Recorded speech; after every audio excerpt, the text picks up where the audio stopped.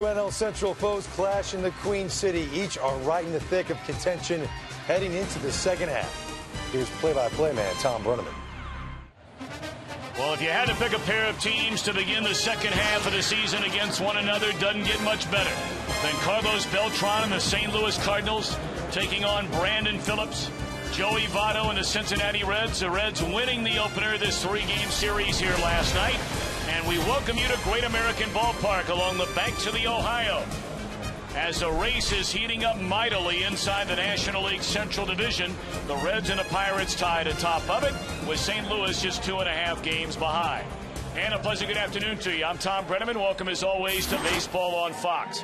Not only do these teams clash on the playing field, they have clashed off the playing field. And Tom Verducci, you can make a very strong argument that if there's a better rivalry in all the National League, you'd be hard-pressed to find it. Absolutely. It's a fierce one and a real one, Tom, because there is some dislike here. We're talking about brawls on the field, all-star snubs, but it's a rivalry because they're separated only by 2.5 games in the Central. Even the schedule maker is contributing to the rivalry. The second half starts between these two teams, and the season ends with these two teams. Before we get there, though, Tom, great pitching matchup today. We got Kyle Lohse for the Cardinals and Mike Leake for the Reds. Both right-handers have been on top of their game for the last 2 months. But, as usual with these two teams, something has to give. We'll see what happens. Stick around. Generally, there are fireworks when these two teams get together, especially Brandon Phillips and Yadier Molina, defensively at their positions, the very best in all of baseball. The Reds and the Cardinals collide in Cincinnati next on Fox.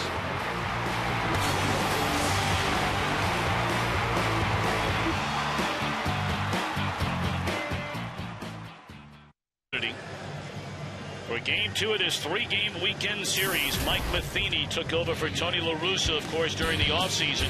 And his Cardinals starting lineup brought to you by Taco Bell. Sometimes you gotta live Moss. For Cole, Jay, and Holiday at the top, Beltran, Craig, and Molina in the middle. With a latter third of David Freese, Skip Schumacher, and 9 and 2 right-hander, a one-time Red, Kyle Lohse. And starting at 4, Cincinnati, a former #1 draft pick out of Arizona State, 24-year-old right-hander Mike Leake. And for Mike Leake, it's really important to get through this first inning. He has a 5.62 ERA in the first inning. The other thing he needs to stay grounded, especially in this ballpark. He's a ground ball pitcher. And in this ballpark, Tom, especially in the daytime, you get the ball up in the air, you're asking for trouble. Our opening pitch today from the Queen City, brought to you by Budweiser. Great times are waiting. Grab some Bud. Rafael for a call to lead things off. The National League starting shortstop for the All-Star game looks at ball one, and this one is underway. For a call at 274, 5 home runs, 36 runs batted in. Only Albert Pujols during their careers with a higher batting average against Cincinnati pitching than for a call. A ball and a strike. When I talked about Leake's first inning troubles, that actually plays into the hands of the Cardinals. Only the Rockies have scored more runs in the first inning. Cardinals are a quick strike team.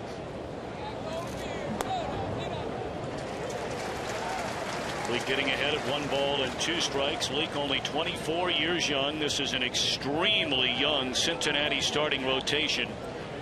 And you certainly can make the case that it's been the National League's best starting rotation over about the last month and a half of the season. The crowd didn't like the fact that Furcal was granted timeout by the home plate Andy Fletcher, the umpire, calling the balls and strikes today.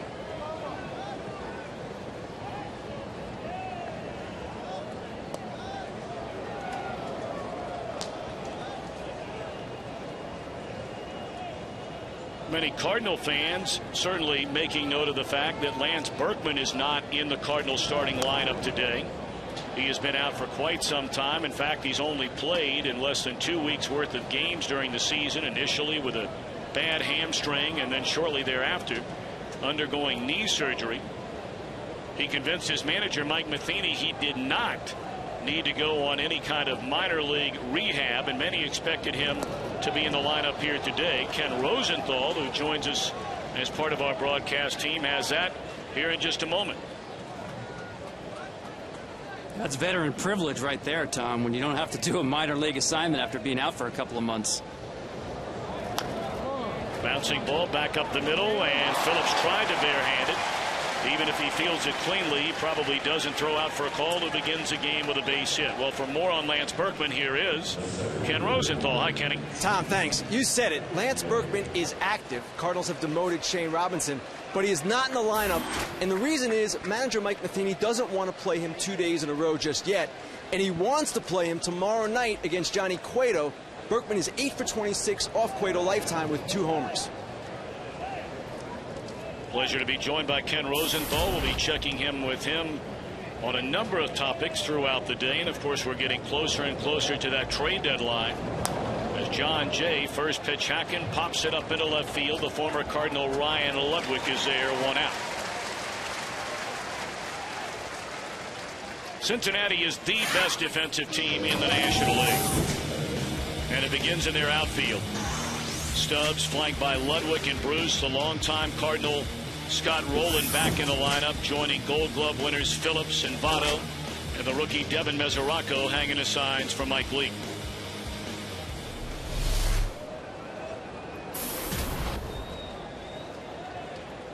Most players are thrilled when the All-Star break comes around, if for no other reason just to rest up the body. Of course, Matt Holliday went to the All-Star game, a replacement for his teammate Yadier Molina. But leading up to the break, over 21 games, he had knocked in 21 runs and hit better than .450. He's on a 12-game hitting streak, and he extended it the hard way last night off Aroldis Chapman late in the game off a 99-mile-an-hour fastball. Of course, that bat was in about 11 pieces, littered all over the infield on that roller up the first base line, but a hit nonetheless for the red-hot Holliday. Chapman nailing down the save in a 5-3 win, striking out the side outside of that hit.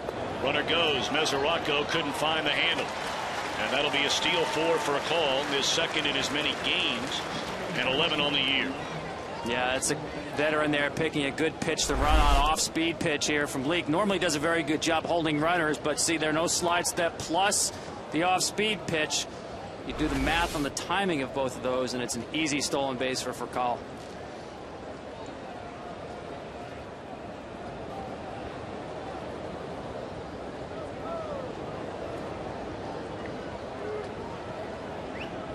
Two balls and a strike on Holliday.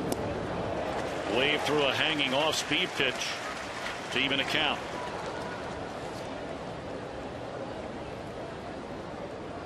Of course, Holliday this year plugged into that number 3 hole, which for a little over a decade belonged to the main man, Albert Pujols. And here the Cardinals, knowing when this season began they wouldn't have Pujols after leaving to go to Anaheim. They knew early on they more than likely would be without their ace Chris Carpenter, throwing in excess of 270 innings, including the postseason a year ago. Yet here they are, only 2.5 games behind the co-leaders Cincinnati and the Pirates.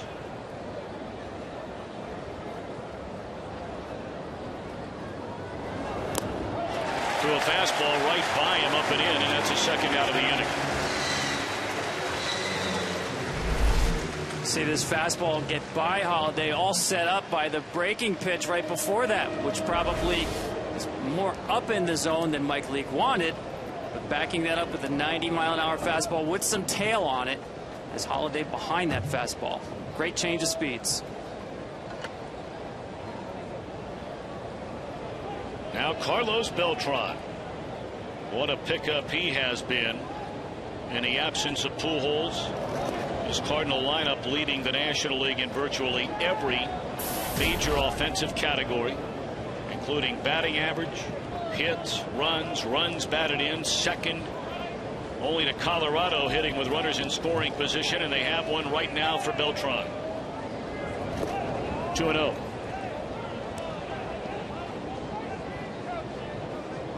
You know, he sees it's got a base open here with 2 outs. Craig on deck. Certainly not giving in early in the count with fastballs, going to the breaking balls. You got to believe he's going to stay on the edges of the strike zone, if in the strike zone at all in this at bat. Caught the inside corner there, 2-1. And that's the comeback two-seamer for Mike Leake. That really is key for him against left-handed hitters. Early in the season, he relied way too much on the cut fastball, everything riding in on left-handers.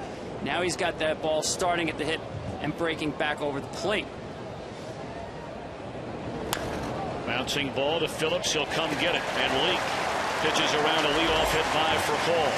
Cincinnati comes to bat last to the first inning in a scoreless game. Sometimes you got to live Moss, a rookie Zach Cozart at short, Drew Stubbs and Joey Votto. Brandon Phillips in a cleanup spot. Jay Bruce in right, Ryan Ludwick in left. Roland Mesoraco and Leake. The latter third for Dusty Baker. Kyle Loesch was a trade deadline acquisition by the Reds back in 2006. Spent about a year and a half here in Cincinnati and having his best start coming off his best full regular season a year ago. And for Kyle Loesch, everything works off of a first pitch strike. Almost 70% first pitch strikes. Only Cliff Lee is higher in Major League Baseball, but it doesn't stop there. He's a control freak even after strike one. Throws fastball, slider, curveball, change, both sides of the plate, typically down in the zone. Cozart, the rookie shortstop, at 249, has 9 home runs. He has 21 doubles. And there is certainly some note to the 21 two-base hits. They're the most ever by a rookie shortstop prior to the All-Star game. Had one more than Nomar Garciaparra. And he normally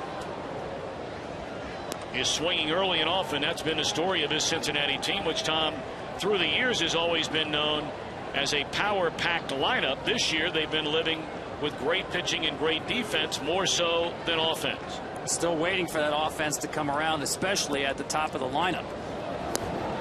Going on 3 pitches is Cozart. 1 out. I mean, Kyle Loesch, he pitches a game as if he left his car engine running. He doesn't waste pitches. 0-2, he's going to attack, attack, and attack. Doesn't matter what the count is. He's always in attack mode. And you saw it right there. It seems like you step in the batter's box and it's 0-1. And he wants to finish you off as quickly as possible. Normally, strikeout's not a part of his game. Wants to get the ground balls. Trying to bunt his way on his Stubbs. Barehanded by Freese. That's a nice play by David Freese, the World Series most valuable player a season ago. He throws out the speedy Stubbs.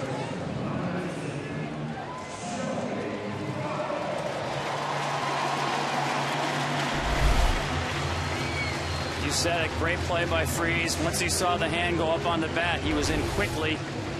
Barehand play made a difficult play look easy.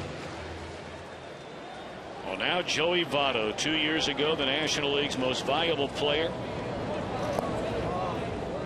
This season, among the National League's top 10 players in virtually every statistical category. He leads the National League in 6 of them, including doubles, walks, on-base percentage, extra base hits. But certainly a big story for the Reds, and you pointed it out. By and large, the top 2 hitters in their lineup have not been getting on base very frequently. So Votto, a lot of the time, is coming to the plate with nobody on base. Yeah, that's been a problem throughout the season. You saw last night he took all 4 plate appearances with nobody on base. Once again here tonight, first at bat, nobody on base. 56% of his plate appearances this year have been with the bases empty. In fact, the Reds rank dead last among all National League teams in on-base percentage from the top 2 batters in their lineup.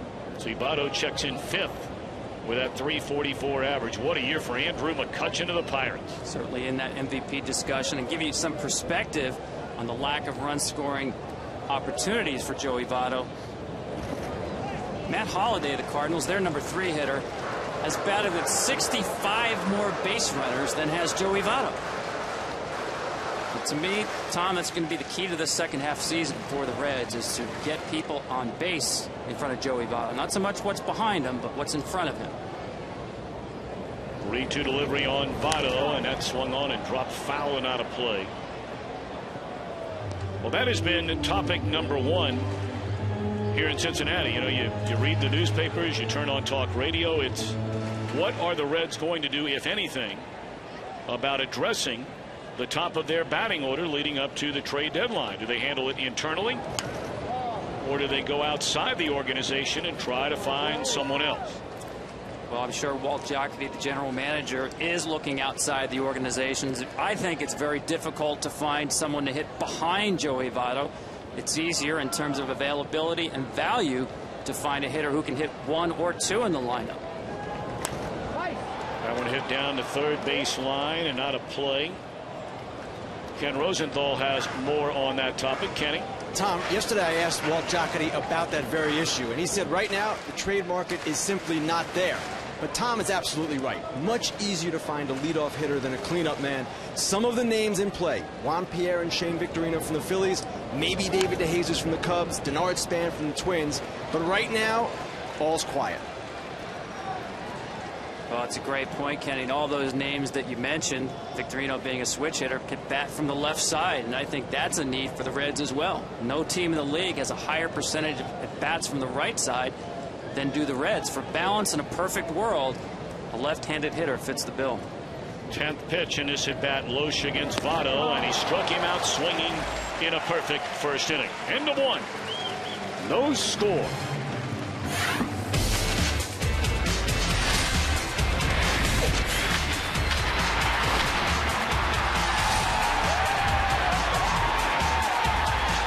Today's game presented by Budweiser is sponsored by Taco Bell. Sometimes you gotta live Moss. And by Michelin, a better way forward. On the banks of the Ohio River, we welcome you to Cincinnati. Game 2 of this 3-game weekend series between the Cardinals and the Reds. Tom Verducci pointing out a short while ago they'll start the second half against one another, and they'll end the season against one another. As Alan Craig, first pitch swinging against Mike Leake. Bounces out to Scott Rowland. See Rowland back in the lineup today. Did not start last night, but once again, second time now we've seen the Cardinals go after the first pitch. It's part of Mark McGuire's philosophy, the Cardinals hitting coach. If you see something early in the count, typically fastballs, jump on it. Yadier Molina, good example of that. Dead first ball fastball hitter, 371 on first pitches. No team in the league attacks first pitches like the Cardinals do. Off the end of the bat, first pitch, and Stubbs will run it down. So 2 pitches for Leake to get 2 pretty easy outs. Let's check in now. Tom Verducci, our Ford keys to the game. Ford, go further. Yeah, for me, for the Cardinals, beware the 6th and 7th inning. They've had troubles all year. ERAs close to 5 or over in those innings. Those have been the swing innings for the Cardinals and in the wrong direction. And for the Reds, we've talked about this already. Base runners for Joey Votto. Make sure you give him RBI opportunities. 7th inning was the decisive inning on the downside for the Cardinals here last night. Adam Wainwright was cruising right along, went through 6 innings and allowed 3 hits and only 1 run. And Cincinnati scored 3 in the bottom of the 7th and went on to win 5-3. That's been remarkable. It's just, as I said, a season-long issue for them. They've been outscored in those 2 innings by 11 runs. All other innings, they've outscored the opposition by 79 runs. So whether it's starting pitcher or relief pitcher, they've had issues mid-game. 1-2 on David Freese.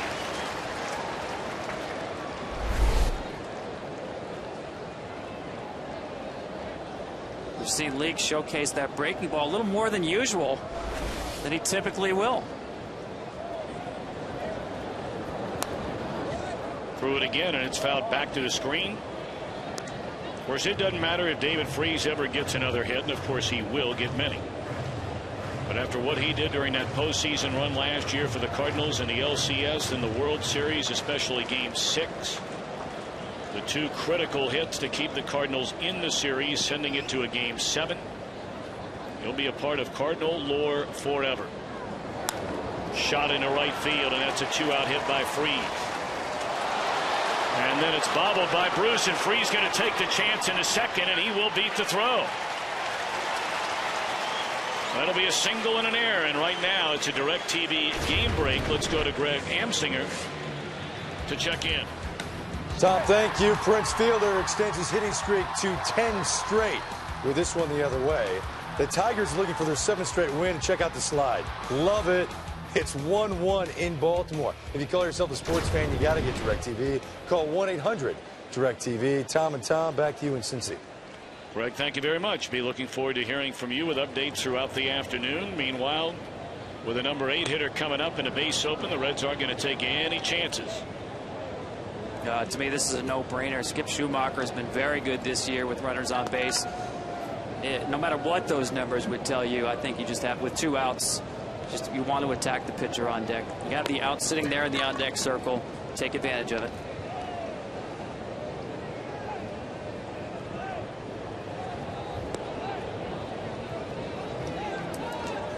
Well, there's ball 4 to Schumacher, and here comes Kyle Lohse. 4 hits in 36 at-bats for Lohse. Here's the base hit. You see Bruce kind of lay back on it and just kind of jumped up on him. Went after it very casually, but letting that ball bounce that very last time, it jumped up and hit the heel of the glove.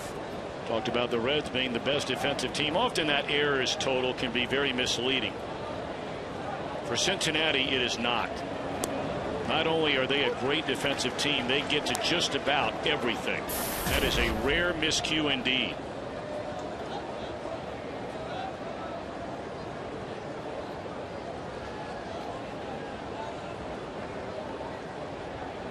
Oh, 1 pitch. And it's served into the glove of Votto, and that'll end the inning. A hit, an error, 2 men left. Phillips, Bruce, Ludwick coming up. No score. Game being presented by Budweiser. Great times are waiting. Grab some Buds.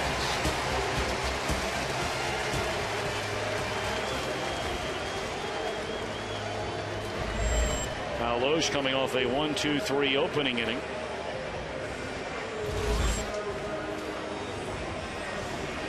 Brandon Phillips to start things here in the Reds' second inning, and getting back to what we were talking about earlier.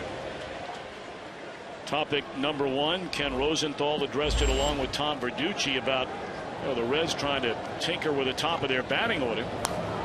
And I made the comment about looking inward rather than outward to begin with.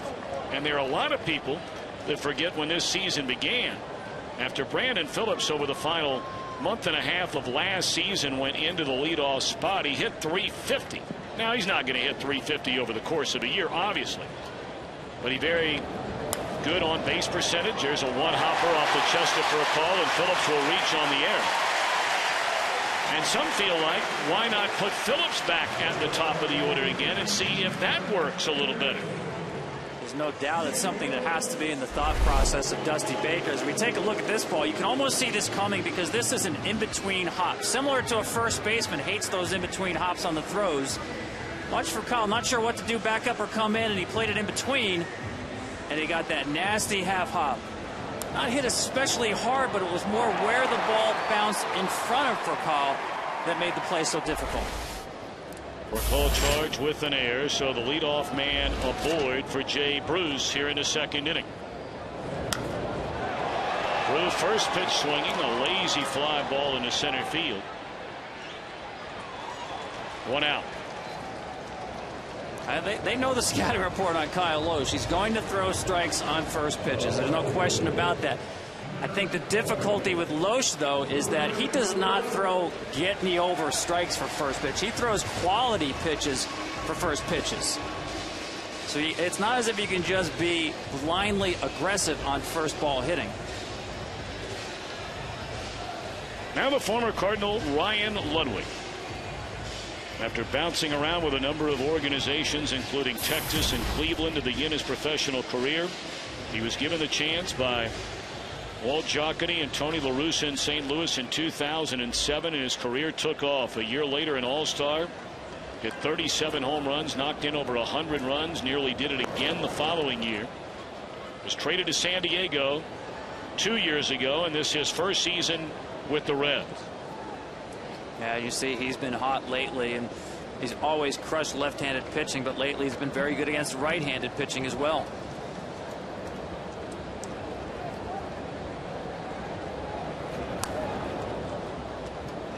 Once again, first pitch swinging here. We've seen it all throughout this inning. And just to back up that point about Lohse being so tough on first pitches, Tom, normally the league, it hits .334 on first pitches. Generally, you're going to swing at pitches early in a count that you know you can hit well. But against Loesch, balls put in play on first pitch is hitting 100 points less, 231. So you're playing into his hands by swinging at quality pitches on first pitch.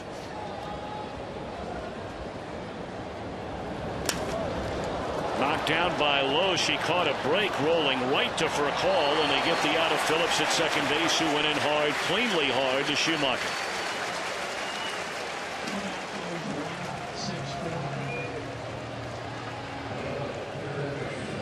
Of course, there's been so much bad blood between these two teams. Whenever Brandon Phillips or Yadier Molina, or for that matter, the injured Chris Carpenter, when any of those three players have any sort of play in a game like that, when it's a clean slide, it's a good play, hard play, aggressive play by Phillips. But everybody gets on the edge of their seats, both in St. Louis and Cincinnati, just waiting for something, anything to happen. You're absolutely right. There was a clean slide right over the bag. He did come up out of that slide with the shoulder, but there's nothing wrong with that. Good hard baseball, but the history does come into a play with a rivalry like this.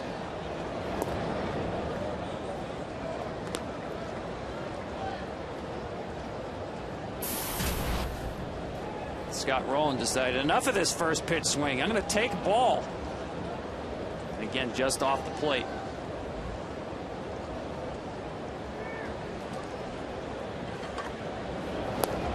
Rowland coming off his third surgery on his left shoulder during the offseason. Pronounced himself fit and feeling better than he had in years. Was in the lineup batting cleanup when this season began. He's had back problems, shoulder issues again. Just recently missed a week with a bad back. And there is a base hit into center field by Rowland. And Ludwick will advance first to second. We talked about some of the history between these two teams. And many feel the bad blood began, going way back to 2007. When the Cardinals, or 2009, when they came in here for the final 3 games of the year and complained and complained and complained about the balls being slick here in Cincinnati. A year later, they had a benches clearing brawl after Brandon Phillips had made some unkind comments about the Cardinals. The real stinger, though, was April 2011. We'll get back to that in a moment, where the Reds and Cardinals were playing a big series in St. Louis early in the year, knowing the rivalry, knowing the fight that had happened the season before. And all of a sudden, just a short while before a game was supposed to start, the Cardinals scratched their starter, began the game with a reliever. The game went into the first inning, and they had better than a 2.5-hour rain delay. The Reds had lost their starter, as there's a tapper down to third. And Freese will throw out Mesoraco. We'll come back to all this just to set the stage in case. We're back after a word from your local Fox station. 2 here in Cincinnati. The Reds and the Cardinals kicking off the second half of this 2012 regular season. And the top of the order for a second time, it's for a call. Who singled, stole a base, and was stranded at second base in the opening frame.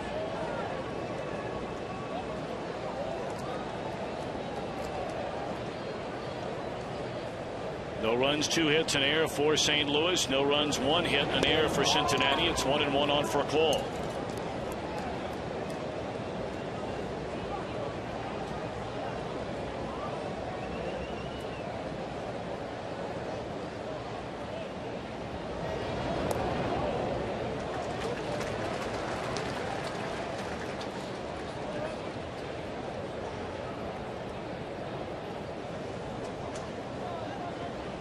One and 2 the count, and we'll do it once more. To tie a ribbon around the history, the recent history between these two teams, you move forward to May, a month after the April incident, when there was a screaming match between Dave Duncan and the former Reds closer Francisco Cordero. And then here recently, the whole thing was sort of, brought to life again, Tom, when you thought it was all over. Many in Cincinnati feeling that there was an all-star snub for both Brandon Phillips and Johnny Cueto based on their involvement of a fight between these two franchises back in that 2010 season. Yeah, I think the players are eager to move on, Tom. In fact, Joey Votto talked about that at the All-Star break. Let's just be about baseball from here on out. Interesting, before the game last night, Yadier Molina and Johnny Cueto, principals and some of the fireworks that have gone on between these two teams. Had a very long discussion. By the mound, that's Cozart. He'll throw out his counterpart. Let's check in once more with Greg Amsinger for a DirecTV game break. Greg. Hey, Tom, last time we were in Baltimore, Prince Fielder gave the Tigers a 1-0 lead. Jim Thome, who's sitting third in the lineup for the O's, brings them back. He drives in Markakis. It is 1-1 in the bottom of the second. If you call yourself a sports fan, you've got to get DirecTV. Call 1-800-DirecTV. Tom, back to you in Cincinnati. Greg, thank you very much. Baltimore, after that blazing start, Tom Verducci has really cooled off. They've lost 7 of their last 10, including their last 3, and they're 4 over. Yeah, they're one of these teams that had a lot of success out of the bullpen early on, and starting pitching seems to have caught up with them recently. 0-2 to John Jay.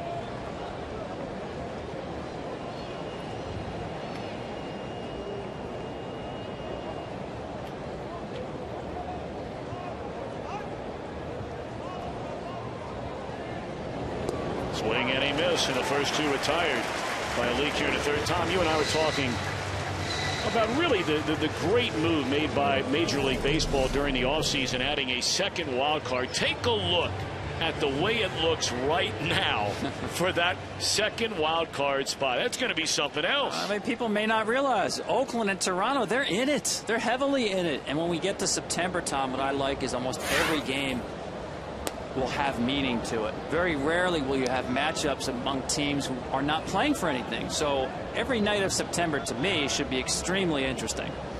You know, if we have a moment, well, let's go back and look at that again. As that one is driven into right center field. We'll get back to it in the bottom of the third inning. Just to digest it for a minute. All the teams very much in it. Still no score.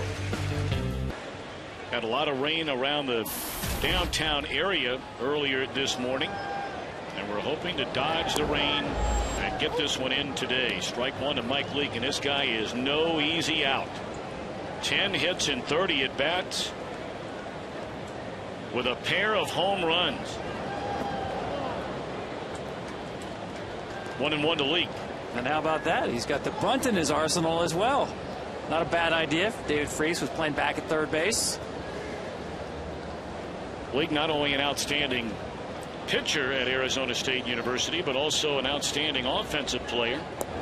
And many of you know the story, but perhaps many of you don't. One of only 21 players ever to make their professional debut in the major leagues without a single day playing in the minor leagues. 2-2 on Leake.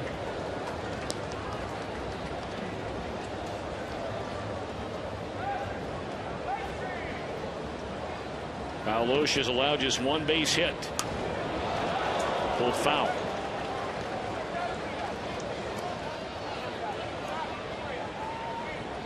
The turnaround by Loesch has really been amazing for the fans that saw him pitch before arriving in St. Louis, originally in Minnesota, a couple of years here in Cincinnati, and a short stint in Philadelphia. As that one has popped up to the right side for Alan Craig, 1 out. And especially when you consider the fact, Tom, that he had a very unique surgery, which we'll talk about in a moment. But again, just to digest that American League wild card race, and granted, we're only in the second week of July, but all of those teams right now and where they stand with more than just a fighting chance. Of course, the question becomes for all of those teams, are you a buyer? Are you a seller leading up to the trade deadline at the end of the month? What about it, Ken Rosenthal? Well, Tom, the way I see it, you can only be a serious buyer if you've got a shot at the division title.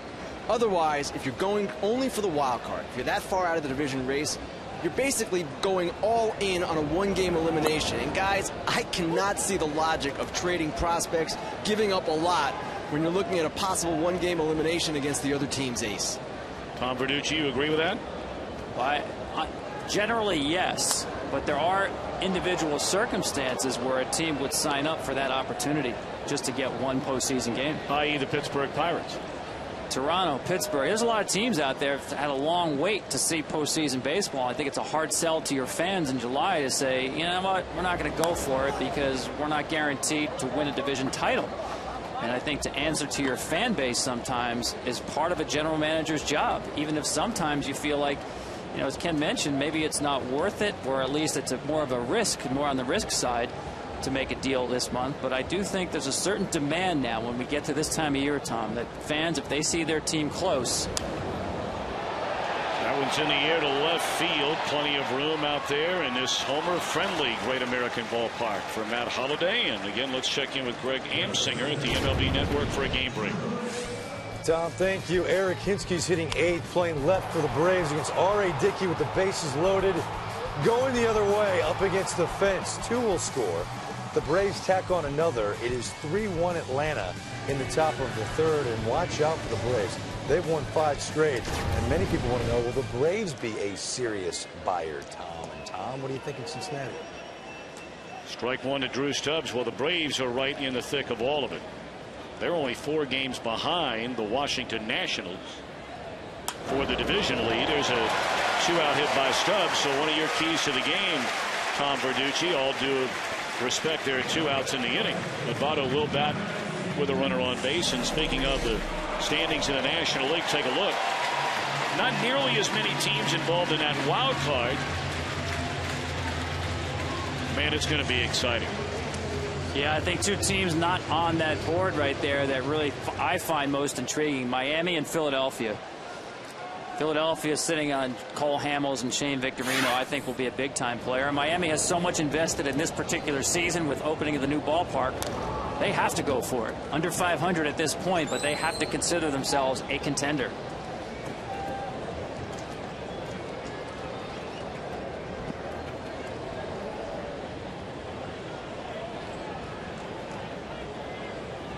Stubbs extremely fast, but Loesch very tough to run on. And when you throw in the addition of Yadier Molina behind the plate, teams frequently are reluctant to run against this combination. As Votto is hit with a pitch.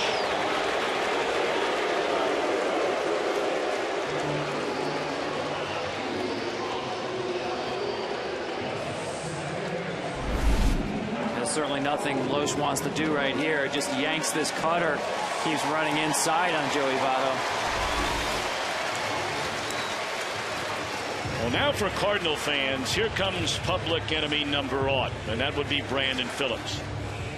And if there is one player that seems to raise his level of play, and it's already a very high level to begin with, but it seems whenever the Reds and the Cardinals get together, both Molina and Phillips are on their game. No doubt about that, Tom. We saw that last night with Brandon Phillips. Just had terrific at-bats. And I think he does respond to all the energy and excitement around this rivalry. Phillips had 3 hits in the game last night, scored a couple of runs. Molina had a couple of hits. Breaking ball off the outside corner, 1-0.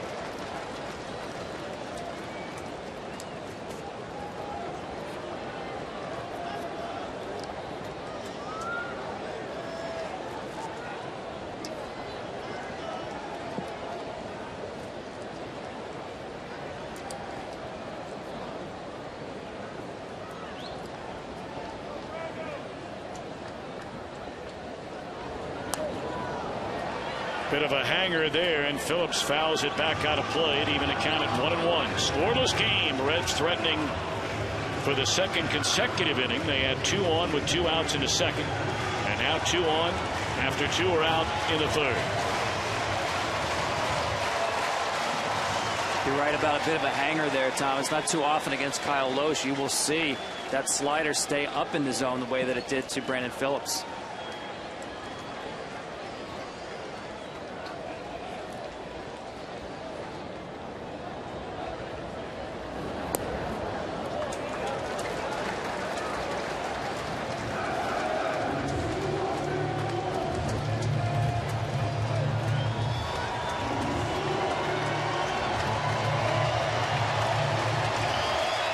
Two on, 2 out, 2 balls and a strike. Loesch facing Brandon Phillips.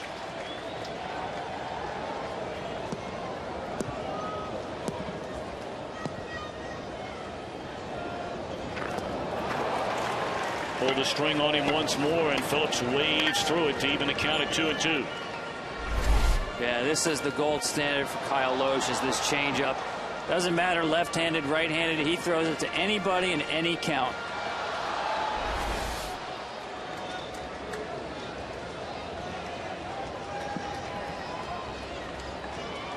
Phillips only 4 hits and 20 career at-bats against this Cardinal right-hander. And now the break-even pitch with 2 aboard and 2 out. Out of play. And you see him double up on the changeup right there to Phillips. Tremendous confidence in that pitch.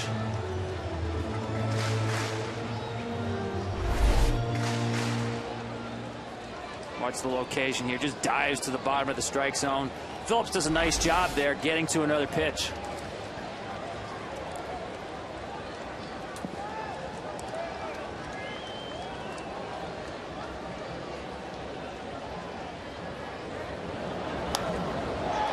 Another slow breaking ball, and again Phillips missed it in the air to John Jay. Reds have left 4 in the last 2 innings. Still no score. Go further, and by the makers of One A Day Men's, the official multivitamin of Major League Baseball.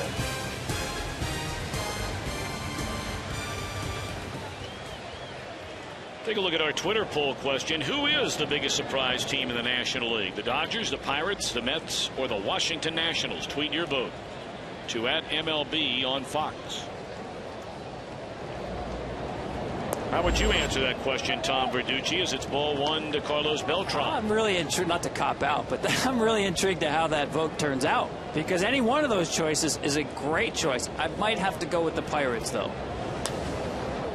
In the air, right center field. Stubbs is there, and Beltran retired to begin the 4th inning.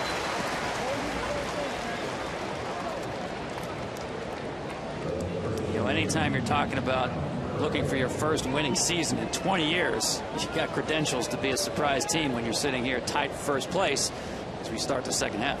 Many forget the final winning season the Pittsburgh Pirates had was the play which many of us will never forget.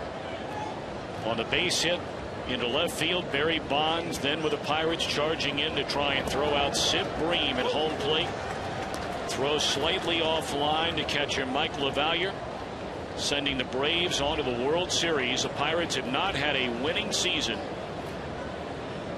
since that 1992 year. But Tom, you know, you talk to the Cardinals, you talk to the Reds, and they fully respect the Pittsburgh Pirates. This is not a fluke, especially the way their bullpen has pitched this year. And I think it looks like it's a 3-team race heading into September. Pirates in first of the All-Star break for the first time since '97. That one hooked down the left field line, and a foul ball. Well, they're fired up into Steel City over their Bucks. This is deep. This is gone. Raise the Jolly Roger. Whoa! Raise the Roger. How do you like Pittsburgh? That's the magic of the 2012 Buccaneers. Great calls from our buddy Greg Brown back in Pittsburgh, PA. Fans have been filing into PNC Park regularly to watch the Pirates. They're on the road to begin the second half, and they lost a tough one last night on a Cody Ransom grand slam for the Brewers.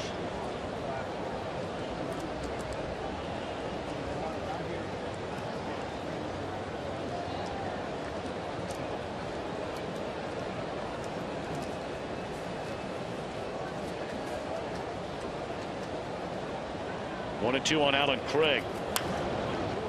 On the ground to Rowland. Throw right on the button.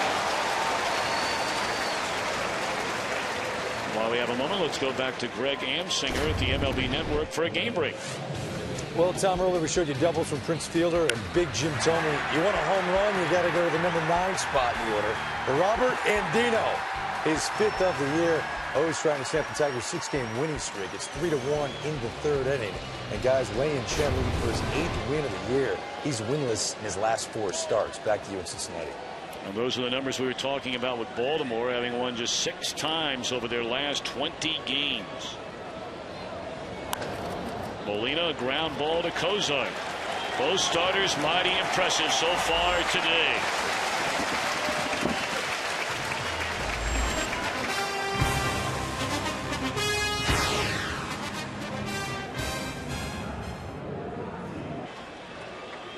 If not the most, certainly one of the most offensive friendly ballparks in all of Major League Baseball. Yet this goes to show you not only the 2 starters today, but really this entire Red staff pitching half their games in Great American Ballpark. You can pitch in this yard. That one hooked down the right field line into the corner. This will be at least 2 bases for Bruce, and he'll pull the chute at second. May have pulled that chute a little bit too early because it appeared as though Beltran was having a hard time finding the handle. And it looked off the bat, possibly a triple was in play here, the way that it landed softly and got all the way to the corner. Let's watch Bruce here. It's a breaking ball down and in. That's in his happy zone right down there. Just a little ginger rounding the base there, it looked like.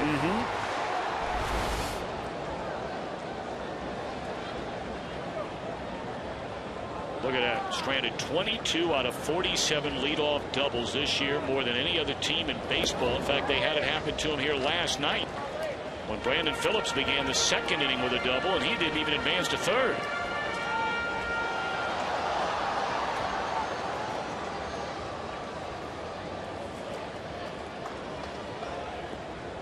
Now Ludwick bounced into a fielder's choice his first time up. One of the rare times in the game so far today where Loesch has fallen behind 2-0.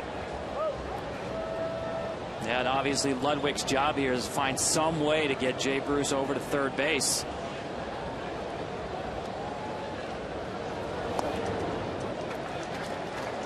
Doing a good job staying off pitches here.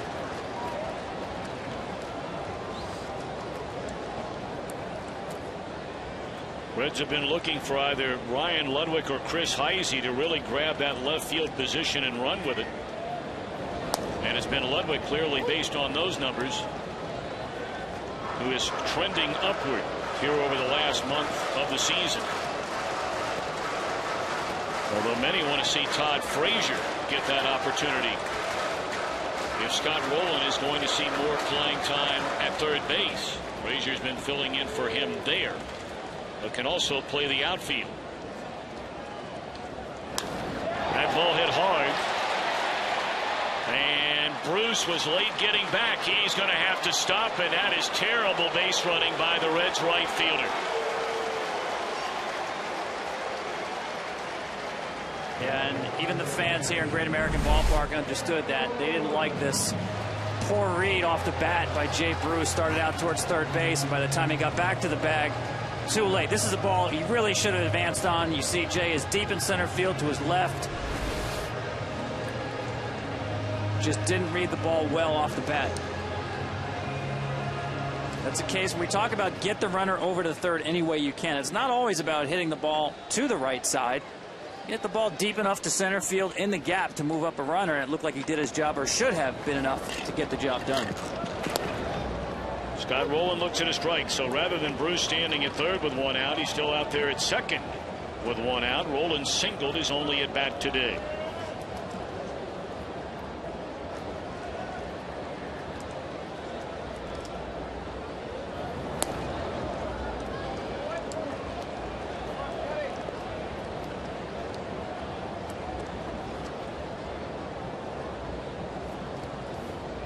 Scott Rowland, 1 more double than number 50 on that list. How about that?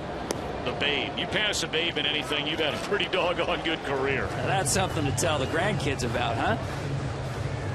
And look at the names just right there. Wow.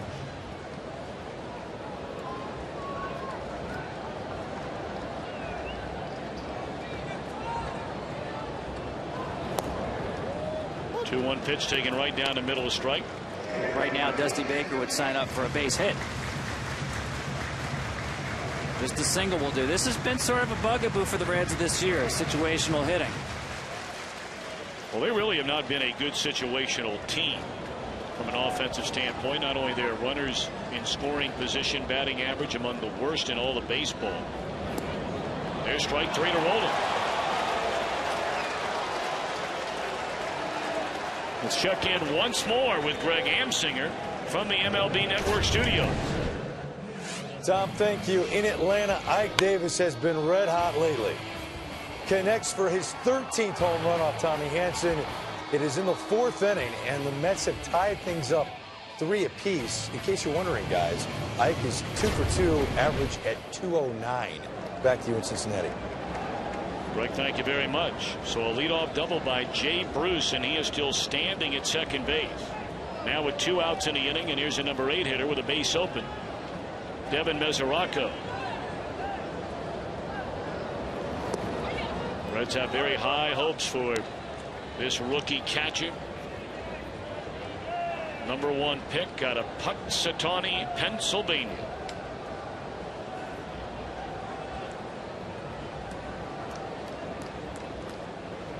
Only been a 2-day-a-week catcher, catching both today's starter Mike Leake and right-hander Homer Bailey.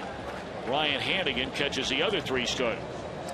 Yeah, you know, he has scuffled against right-handed pitching, and it's tough when you're a catcher because normal bench players can get their playing time based on matchups. Right-handed hitter will play against left-handed pitching. But with catching, you're absolutely right. Dusty Baker likes to keep him together with Leake, the younger guys, catch the more experienced pitchers.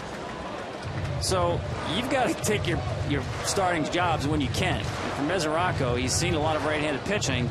More importantly is the job that he does behind the plate. Dusty Baker has said before the year began he didn't think you would be anywhere close to seeing Mesoraco offensively as to where he's going to be down the road. He refers to him as a force in the middle of our lineup. For more on Devin Mesoraco, here's Ken Rosenthal.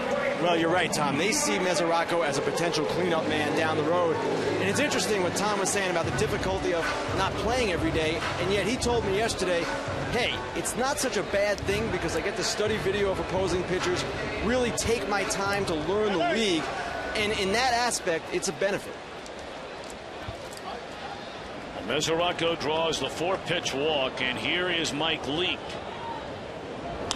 And a tapper by the diving third baseman, and a throw is not in time, and Leake with an infield hit.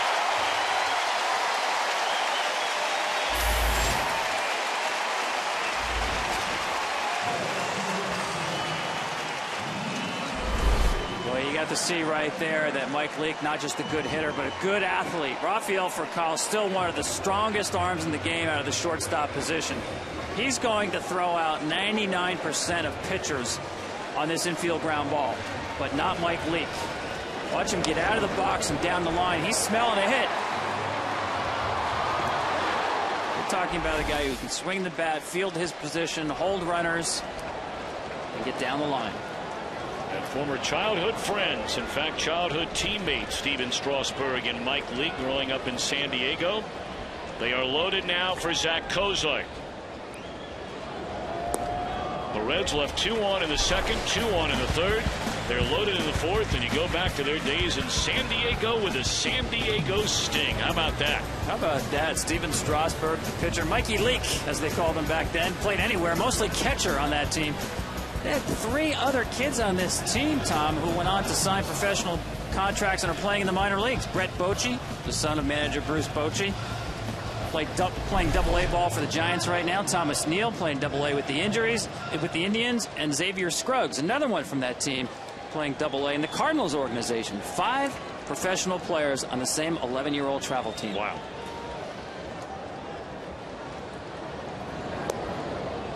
On the outside corner, a strike to even a count on Kozart.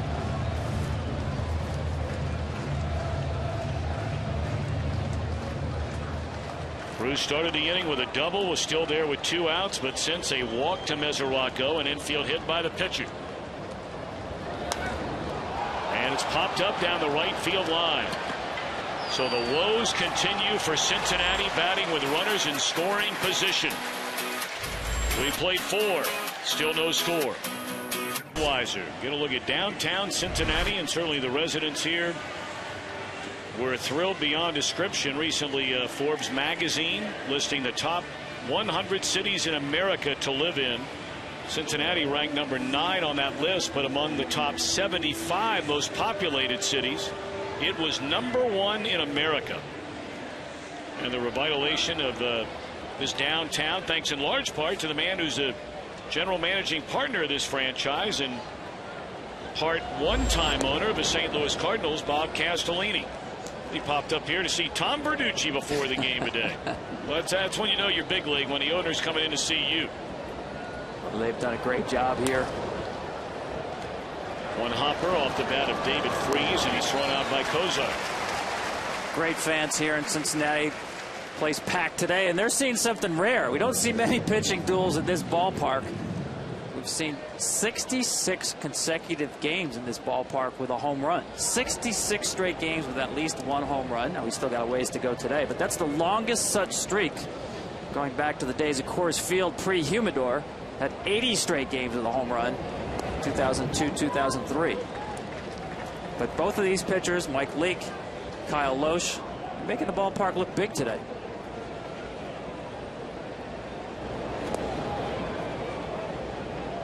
Latter third in the Cardinal batting order.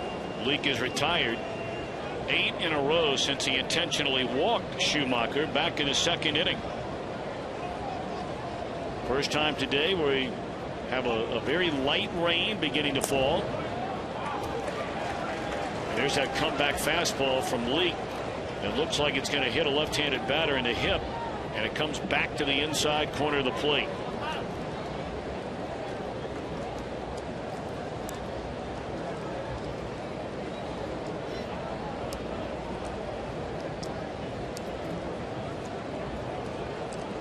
Many of the fans well aware of the forecast here today. In fact, straight on through tomorrow night. Well, after shaking off his catcher a number of times, Leake throws a pitch that is served into left field by Schumacher for a 1-out hit. Visit MLB.com/fan-guide and register for a chance to win a VIP experience for 2 to the 2012 Major League Baseball World Series game, presented by Scott's, the official lawn care company of Major League Baseball. Of course, the Cardinals winning the World Series in unbelievable fashion last year. That one fouled off as Loesch tries to advance Schumacher with a bunt. Cardinals claiming the wild card spot the final day of the season. Trailed Atlanta by 10.5 games on August the 24th. Many forget they were 3rd in the wild card, behind not only Atlanta but also the Giants. Well, I guarantee their run will be invoked by many teams this year who are hanging on to a thread of a hope when they get to August. Good bunt by Loesch, and the underhand feed by Votto to Phillips, and Schumacher in scoring position with 2 away.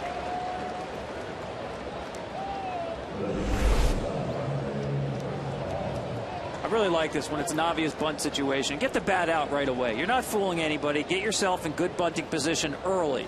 And that's what Kyle Loesch does right there.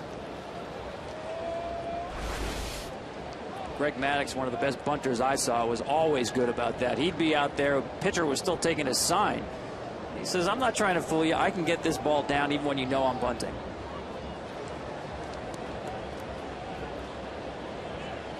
Talked about all the hitting woes with runners in scoring position by Cincinnati. Conversely, the Cardinals among the very best. And here's for a call. Fastball ran in on him, strike 1.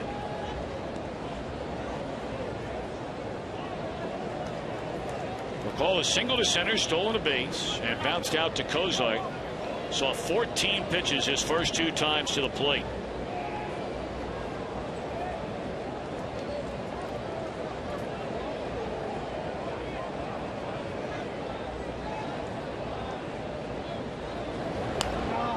Ran it in on him again to get ahead 0-2. Yeah, that's the whole key with Mike Leake. The run on. Watch his release point here. It's going to be slightly 3/4. You're talking about a guy as a right-handed pitcher, 5'10.5". I know your media guy Tom lists him at 6'1". That's a little bit of a fib. But you see that release point. Because he doesn't have size, he can't create a downward plane with his fastball. So with his lower release point, he creates a run on the pitch. So you're talking about someone who doesn't really drive the ball down with the fastball, but drives it more horizontally. Now, he doesn't want it total horizontally, but as you mentioned, he's got that comeback two-seamer at the hip of a left-hander, but he can also run the cutter in on the hands of a left-handed hitter. So if you're a left-handed hitter and you read fastball, you're not sure if that pitch is going to run in on your hands or run back the other way, and he does that with the lower release point. Runner at second base in a scoreless game with 2 away. 1 and 2 on for a call, and here it comes. Popped up and rolling is there, and the beat goes on for Leake. He's only allowed 3 hits through 5 shutout innings. Chevrolet has that feeling back. Feel it too with Chevy confidence.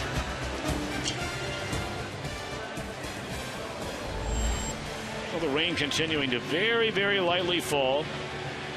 Just started in the top of this 5th inning. Scoreless game as we go to the last of the 5th. Stubbs, Votto, and Phillips against Kyle Loesch. Cardinals with 3 hits. They've left 4. The Reds with 4 hits. They've stranded 7. And all 7 have come in the last 3 innings.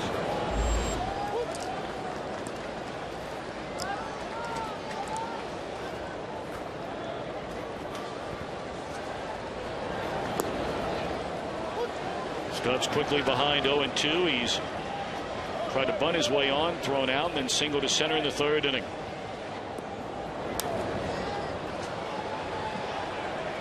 Easy for Schumacher, looking into the rain, 1 out. Kyle Loesch continuing to roll along. You mentioned the surgery. Kyle Loesch told me he's pitching what he believes to be the best baseball of his career. He's doing it at the age of 33. Go back to 2009. He was squaring around to bunt. He got hit with a pitch on the forearm. Now, he really struggled for a while, went on the disabled list. It wasn't until a year later that they went in and did a surgery for something called easy for me to say, right? Compartment syndrome, where the sheath that surrounded his forearm muscle was constricting the muscle. Now, doctors really had not seen this in a pitcher. They've seen it with distance runners, motocross riders. But basically, the sheath was not allowing his muscle, as he warmed up and pitched deep into a game, to expand. So he would hit a wall at about 50 pitches as a starting pitcher. And in fact, he would lose feeling in his hand, almost as if your foot falls asleep, his hand would fall asleep. So they said, you can either have this surgery or you're basically going to become a short reliever. Well, he had the surgery. They pretty much released that sheath so that the forearm can expand. In fact, he told me during the course of a game, his right forearm can get as large as 3 inches larger than his left forearm. But clearly it has really changed his career. Well, there's no debate about that. Loesch wound up as a 14-game winner last season for this Cardinal team. And while Lance Lynn went to the All-Star game, one could make an argument that Loesch has been their most consistent starter. I would agree with that. I mean, last 2 years, Tom, 23-10 with a 3.16 ERA and a supreme strike thrower. Weak fly ball off the bat of Votto, and he's retired for the 2nd time. 2 are out.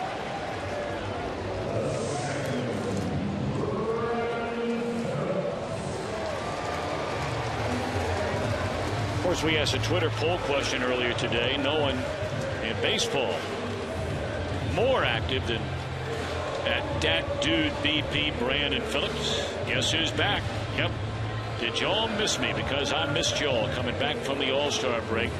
It was quite interesting last night in an interview after the game. Brandon Phillips, who had the big game, 3 hits, started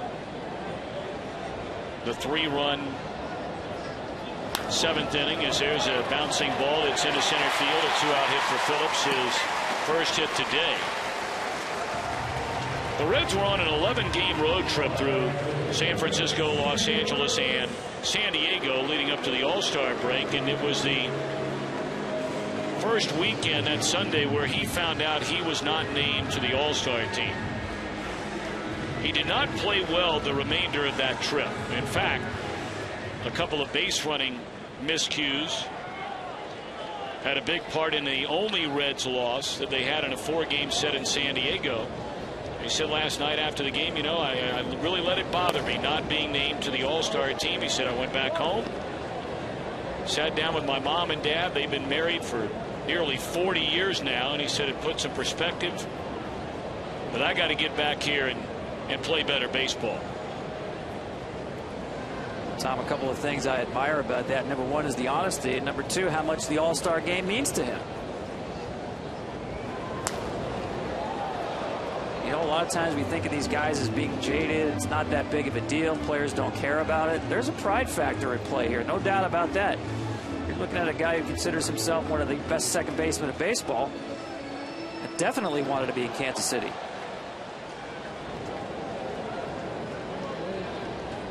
Jay Bruce was there. Bruce 1 of 2 today. Doubled his last time up. Behind an account 0-2. Well, for more on the Brandon Phillips saga, Kenny? Well, Tom talks about his honesty, and I did an interview with him for FoxSports.com, a video interview before the game, and Brandon Phillips said flat out, I did not deserve to be an All-Star. Well, for those of us that have a chance to see him play every day, I'm not quite sure that I would agree with his summation. Runner goes and hooked down the right field line into the corner. On his way to third is Phillips. He is going to score on a double by Jay Bruce, the game's first run.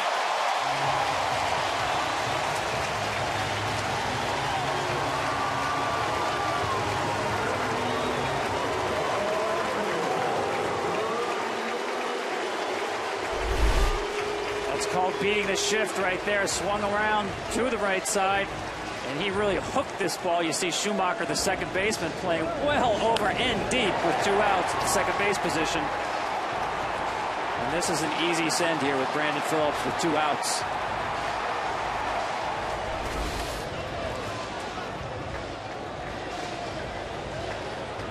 So the Reds with a 1-0 lead, and now Ryan Ludwick go for 2 in the game.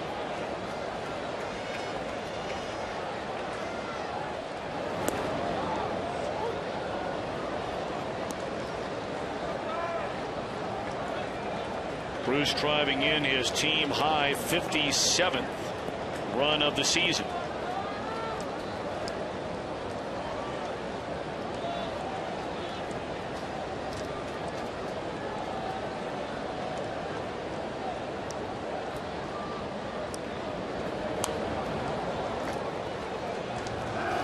And you know Dusty Baker's sitting down there in that dugout, and of course we have no control. We have no idea what the weather has in store for us the rest of the day. But seeing as if we just began to have a little bit of rainfall for the Reds to score here in the bottom of the 5th inning would make this an official game should we have little cooperation from Mother Nature.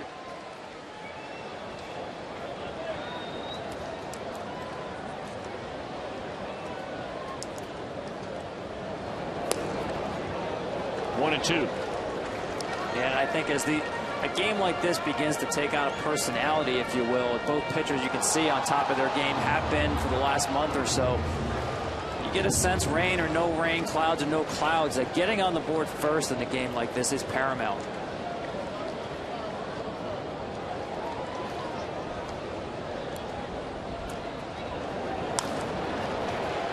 On the ground it's Schumacher, and he'll throw out Ludwick to end the inning. But a 2-out single by Phillips paves the way. Running on a 1-2 pitch. And he scores on the double by Bruce. 1-0 Redlegs. This 4G network. And by Dow, together, the elements of science and the human element can solve anything. Cardinals having a hard time trying to solve Mike Leake. He has allowed only 3 base hits, and 2 of them came over the first 2 innings. But right through the very heart of this Cardinal lineup here in the 6th, after the Reds got on the board in the bottom of the 5th inning, Jay, Holiday, then Beltran.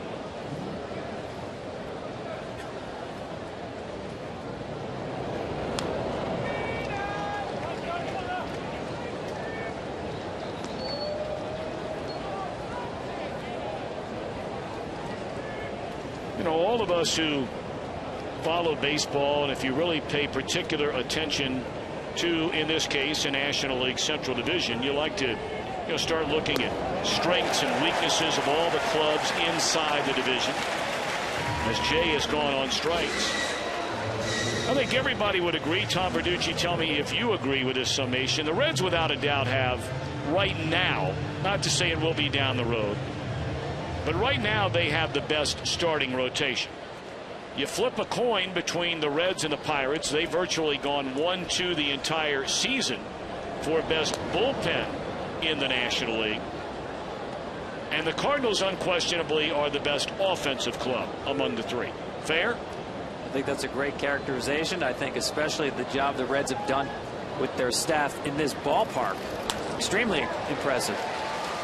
Base hit by Holiday into center field. He's a 1-out base runner. Well, we're getting breaking news right now from Ken Rosenthal about Reds ace Johnny Cueto. Kenny? Tom, not official yet. There is talk that the Reds are going to scratch Cueto tomorrow because of a blister and pitch Homer Bailey instead. Also with the Reds, they have just traded Paul Janisch, their infielder, to the Braves for a AAA pitcher named Todd Redmond. Now, this deal was initiated by the Braves. They need a shortstop with Andrelton Simmons down. And really, the Reds are very deep at this position. Cozart in the majors, Didi Gregorius at AAA, and Billy Hamilton at AA. Well, the name Billy Hamilton, of course, for many who follow baseball at the minor league level. I had 2 general managers in the major leagues last week tell me that Billy Hamilton is the most exciting baseball player they have ever seen. Already over 100 stolen bases in 85 minor league games this season. That's worth repeating. Over 100 stolen bases, and here we are just really beginning July. He stole over 100 bases last year. That's in the air, tailing away from Ludwick, and he'll make the running grab for the 2nd out of the inning. Billy Hamilton is a shortstop. Many believe he is going to wound up being a center fielder when all is said and done. Began the year at Bakersfield in Single-A. He's been moved up to Pensacola, and in his first 3 games there, he already has 4 stolen bases. If you're wondering, the all-time baseball record of stolen bases in a season belongs to the former Cardinal Vince Coleman, who in 1983 stole 145 bases in Class A Macon. And Hamilton very much on pace to make a run at that record. Strike 1 to Alan Craig. I've got to believe that, I know Billy Hamilton just got promoted to AA, but why would he not be a factor in a September pennant race as someone coming off the bench with expanded rosters? Go back and look at the run the Cardinals had last year. They had several long extra inning games, and Tony La Russa was masterful at using that expanded roster. A guy like Adron Chambers made a big difference in some games as a pinch runner. So certainly, at the very worst, I would expect to see a kid like Hamilton here as a bench weapon in a September pennant race.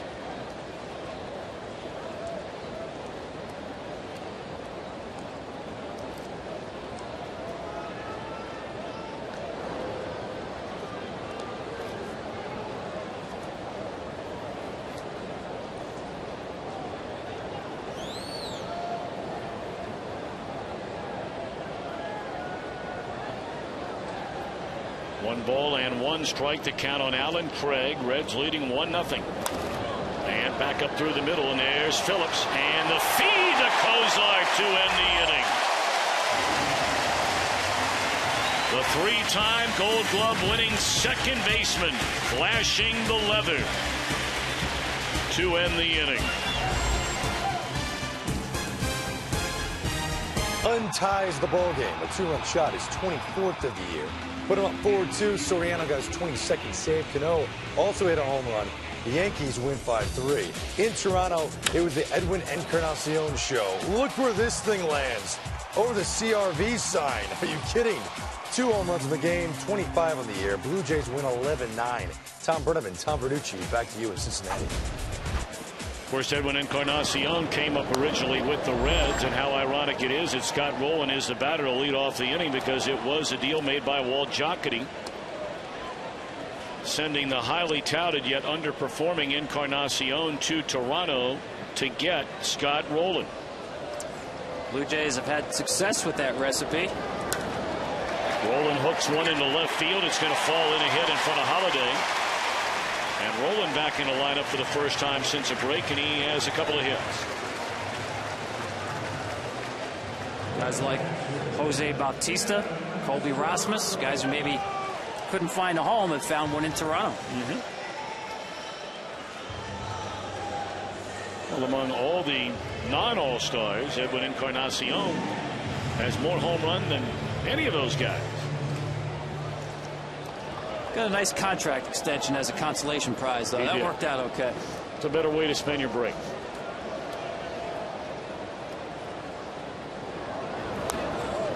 Strike one to Devin Mesoraco, who's bounced to third and walked.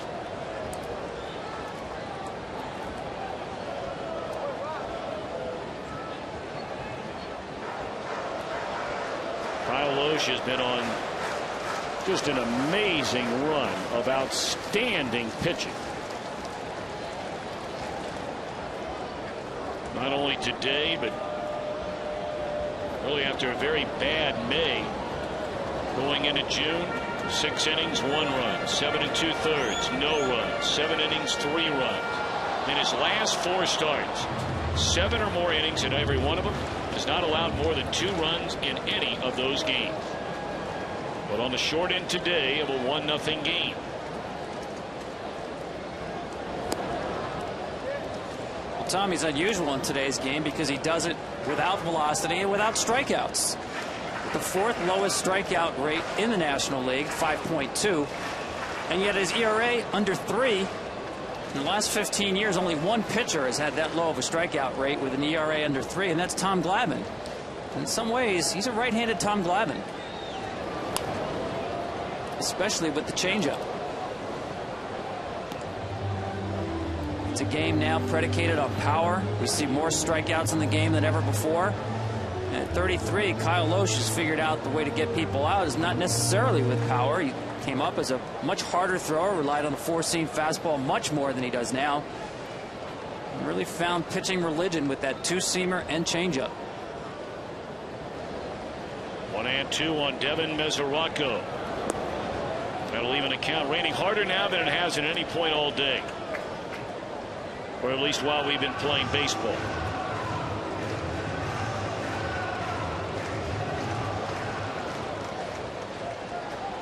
Many of the fans have made their way up underneath looking for protection, or you just do it that way.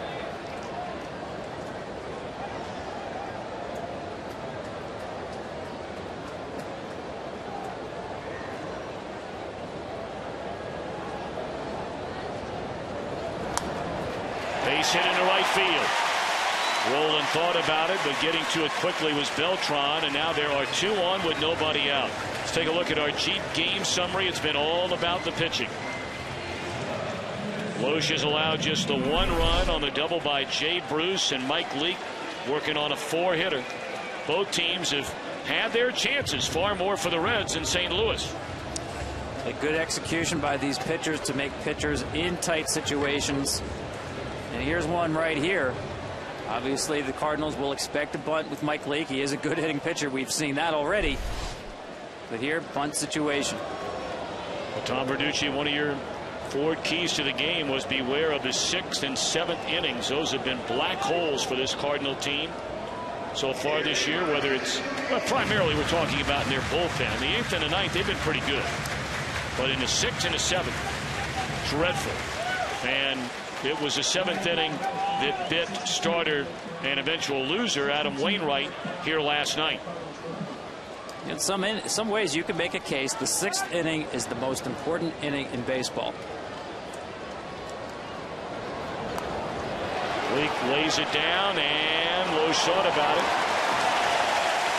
and elects to go to first base, so Leake advances the runners. He's done it all here today on the mound and at the plate. A hit, now sacrifice. Yeah, I thought actually Loesch did have a play at third base, especially being a force play and not a tag play. Normally the speed of the bunt, direction of the bunt will tell you where the play is. You don't need a call. I think he has the out in order here at third base. You don't need a call. The speed of the bunt directly at you will tell you have a play. He took a conservative route and took the out at first base. So now the infield of the Cardinals comes in. Zach Cozart left the bases loaded with a fly ball to right, ending the 4th inning. And now bats with 2nd and 3rd and 1 out here in the 6th. Cozart had a big sac fly in the game last night, capping off that 3-run 7th inning.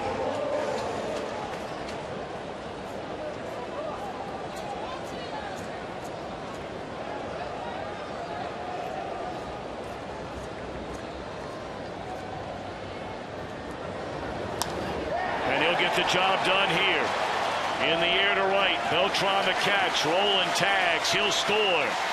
And the throw goes into 3rd. So the rookie Cozart with a sac fly to drive in Roland, making it 2-0. Great at bat by Zach Cozart, getting the job done. You mentioned it, the sacrifice fly last night. Driving the ball into the outfield well deep enough to score the run. Getting back to what I said about the 6th inning as we watch this pitch here, he just does a nice job on a ball that's down, driving it deep enough in the air in the outfield. The highest scoring inning in a baseball game is the 1st inning. It's the only inning when you can literally draw up your lineup to score the most runs. The next highest inning is the 6th. And that's where the managers make their money. Generally, a starting pitcher is starting to run up his pitch count. You face decisions, especially in the National League, about when to remove a pitcher, when to get into your bullpen. 6th inning, you're not going to see the premium arms out of your bullpen. A lot of games turn in the 6th inning, and they certainly have for the Cardinals this year. With an ERA over 5 in the 6th inning.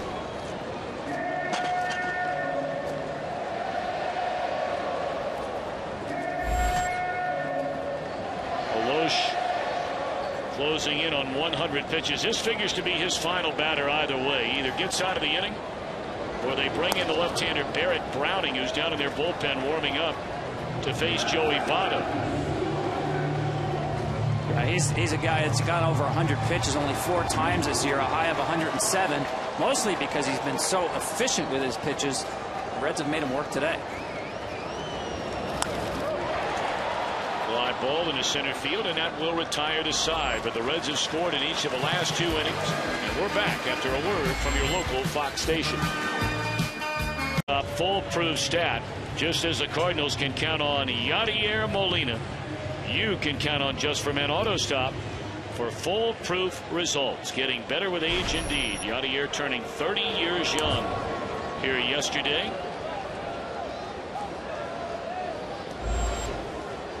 Last year was his best full season offensively of his outstanding major league career. And so far this year, even better than last year.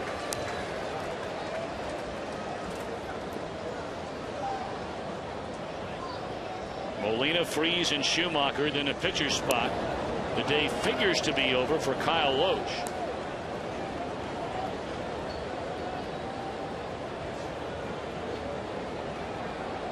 Mike Leake uncorks his 80th pitch of the afternoon, and it's in the air and well hit to left field, and it will fly out of here. Molina gets St. Louis on the board.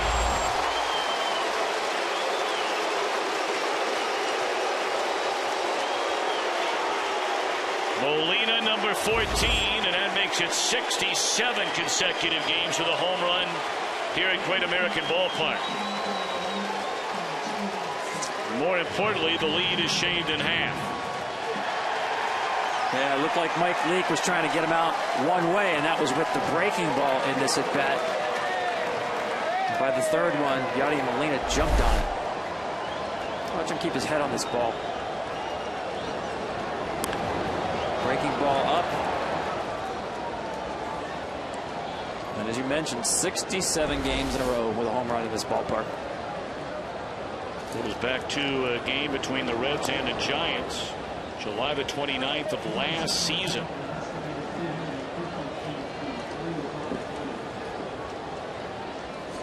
So on pitch number 80, the Cardinals finally able to get to Mike Leake, and he's fallen behind the following batter, David Freese, 2-0.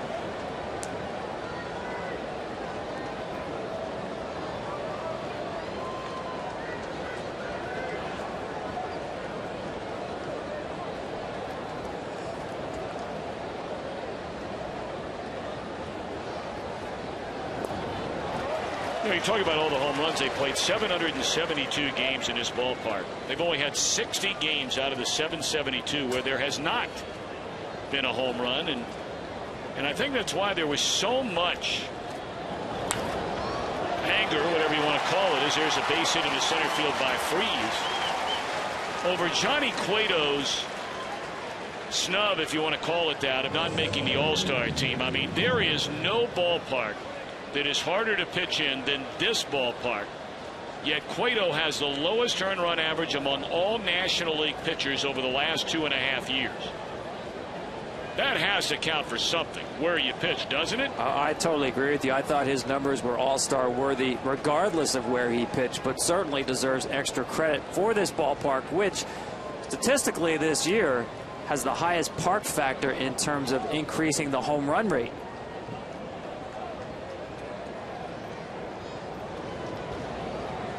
A home run and a single to begin the Cardinal inning, and now it's Schumacher, and look who's standing in the on-deck circle.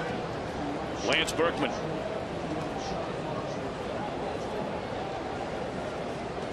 And he loves hitting in this ballpark, Lance Berkman.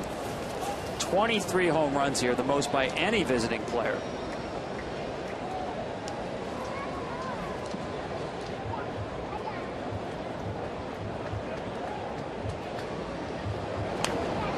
There's a one-hopper. That is a fair ball, and then Votto throws high.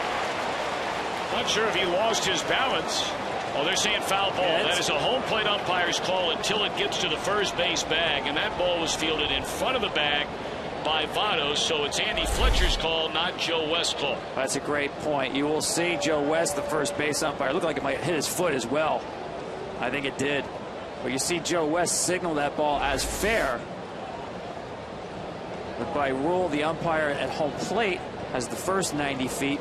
I think it was more the fact that Andy Fletcher also saw that ball hit Skip Schumacher on the foot.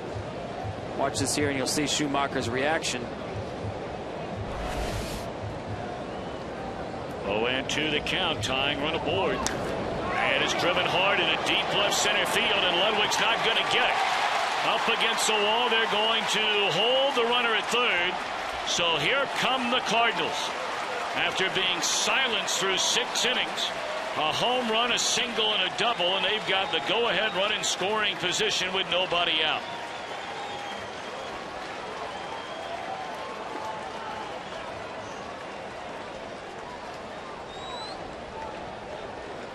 Skip Schumacher drove this ball hard the other way. The way the Reds had him defensed, Ryan Ludwick was playing somewhat shallow to the opposite field. And you see this ball easily clear his head. Well, the question is that going to be all for Mike Leake? Lance Berkman, a far more dangerous left-handed batter than right-handed batter. They've got the left-hander Sean Marshall in their bullpen. Then you have the switch hitting for a call and a straight lefty in John Jay. And a signal given by Dusty Baker. So Leake dynamite through the front 6. But can't get it out in the 7th. We'll be back. One hit in the first, one hit in the second, one in the 5th, one in the 6th. Right now 3 consecutive hits to begin the Cardinals' 7th, and his day is over. He'll give way to left-hander Sean Marshall, and he'll face Lance Berkman. Sean Marshall, a true 4-pitch relief pitcher. Fastball, slider, cutter, and his out pitch, the pitch he uses most often, is that big curveball. He'll throw to lefties and righties.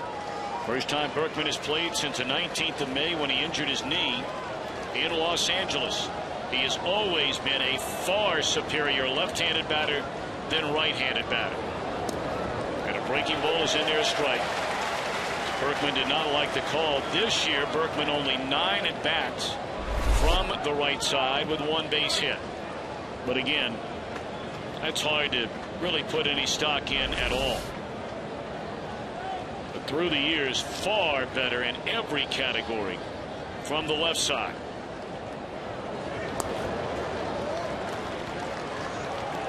Marshall began the year, there you see some of the numbers. Forget the home runs and the RBIs really because of the number of at-bats and plate appearances. But in batting average, on-base percentage, slugging percentage, heavily from the left side, the advantage.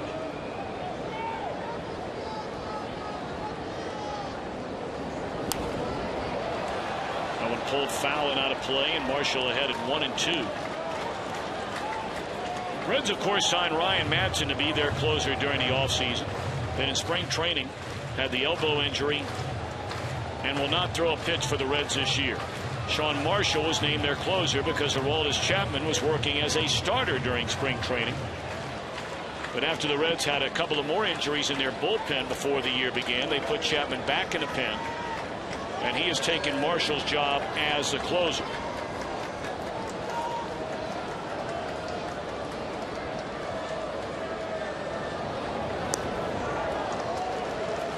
Two and 2 on Berkman. Well, it's not the 9th inning, Tom, but it has the feel of a closing type of situation. Not a lot of wiggle room right here for Sean Marshall.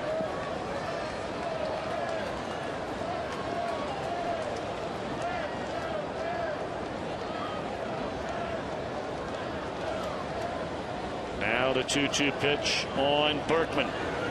Struck him out swinging.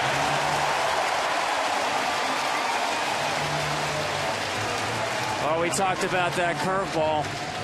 That is Sean Marshall's weapon. And for Lance Berkman, you haven't played and seen live pitching in 2 months. This is what you're going to see. Get me over curveball to start out. Show him the fastball up. Ball 1. Comes in with the cutter. Ran it nice in on his hands for the foul ball. Back to the curveball. Now watch him finish this one. That last pitch had much better finish on it. Good extension on the curveball. Kept the ball down for Lance Berkman. That's a tough assignment after being out for 2 months. Well, now the Reds having to guard against a potential squeeze or just a bunt by Furcal. Votto in on the grass at third. Rowland even with a bag at third. And it's hit hard down the left field line. If it's fair, it's out of here. And it bends foul. Hit a ton by Furcal.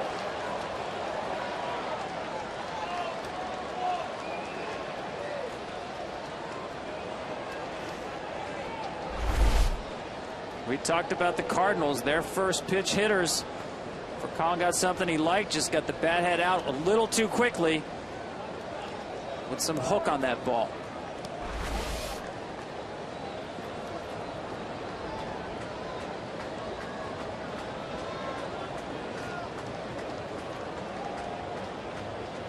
Freeze a runner at third, the tying run. Schumacher the go-ahead run at second base with 1 out. We're in the top of the 7th inning.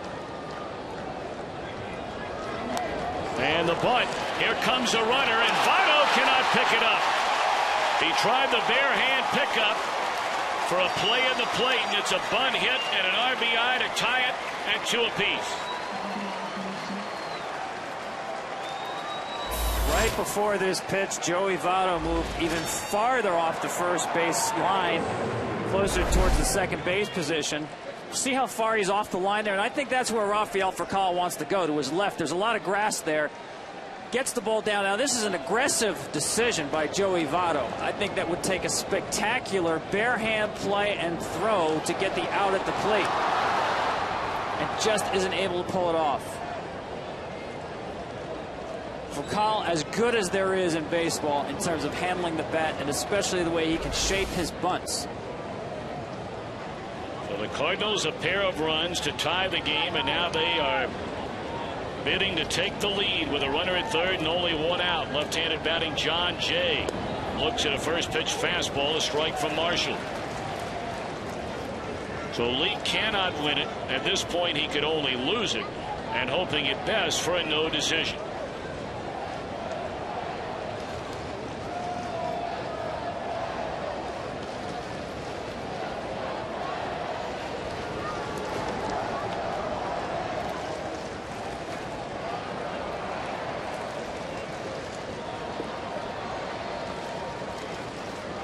See Marshall keeping an eye on Furcal there. Furcal not the stolen base threat that he was in the past. Hasn't stolen a base in 30 consecutive games, but the threat of his speed at first base can influence Marshall here, especially quicking up his delivery at the plate. Obviously Marshall's looking for a ground ball in this situation, but Furcal will divide his attention at first base. Bear in mind, Jay is a good hitter. He is also a very good bunter.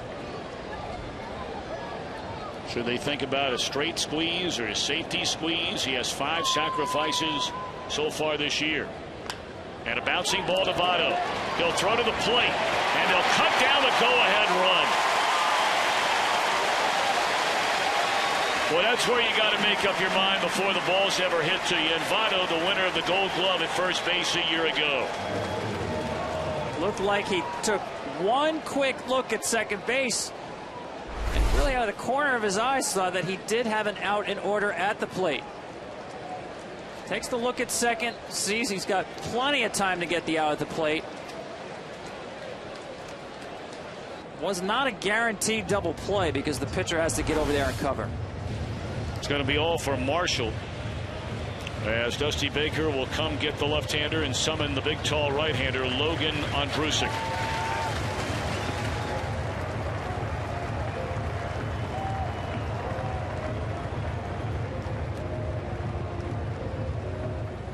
First and second and 2 out in the inning. And now taking over on the mound, having another excellent year. Second-year right-hander, native Texan Logan Ondrusek. Now Ondrusek has really cooled off after just an unbelievable start to the season.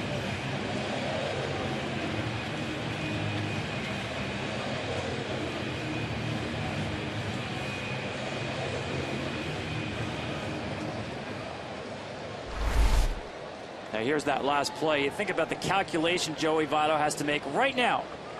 Get a double play, you're off the field. But if you're not sure about it, make sure that go-ahead run doesn't score. Matt Holliday extended his current hitting streak to 13 in a row with a single in his last at bat. And looks at a first pitch breaking ball, strike one from Ondrusek. Tom, I think he made the right decision because the possibility of a double play was there, but not the guarantee of one.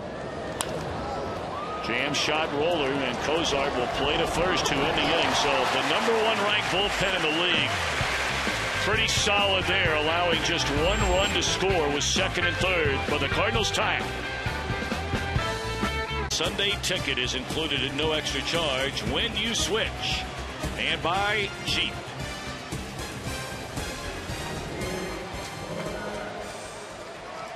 Cardinals with a pair of runs in the top of this 7th inning to tie the Reds. As now left-hander Barrett Browning has thrown the ball very, very well since being brought up from the minor leagues. He's on to face Joey Votto. And depending on what happens in this at-bat, maybe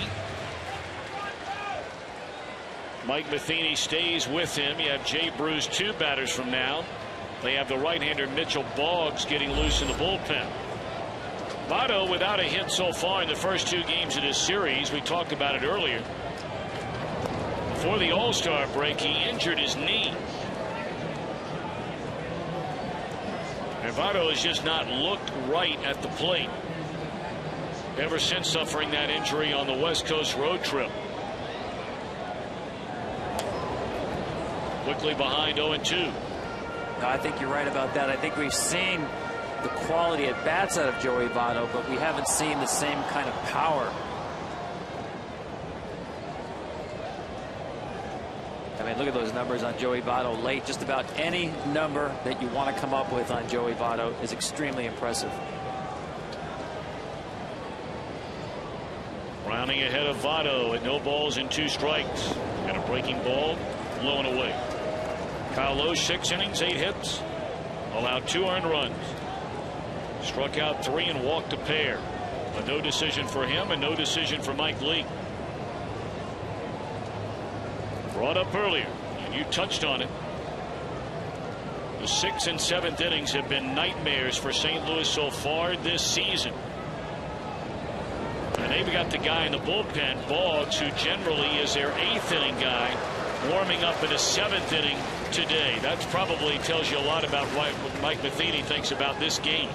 It was interesting before that last pitch. Yadier Molina moved the defense, moved both for Call and Jay to play Votto more the other way. And obviously Joey Votto, just tremendous opposite field hitter, but especially when he gets deep into counts. So right now you see the Cardinals defending him as if he were a right-handed pull hitter.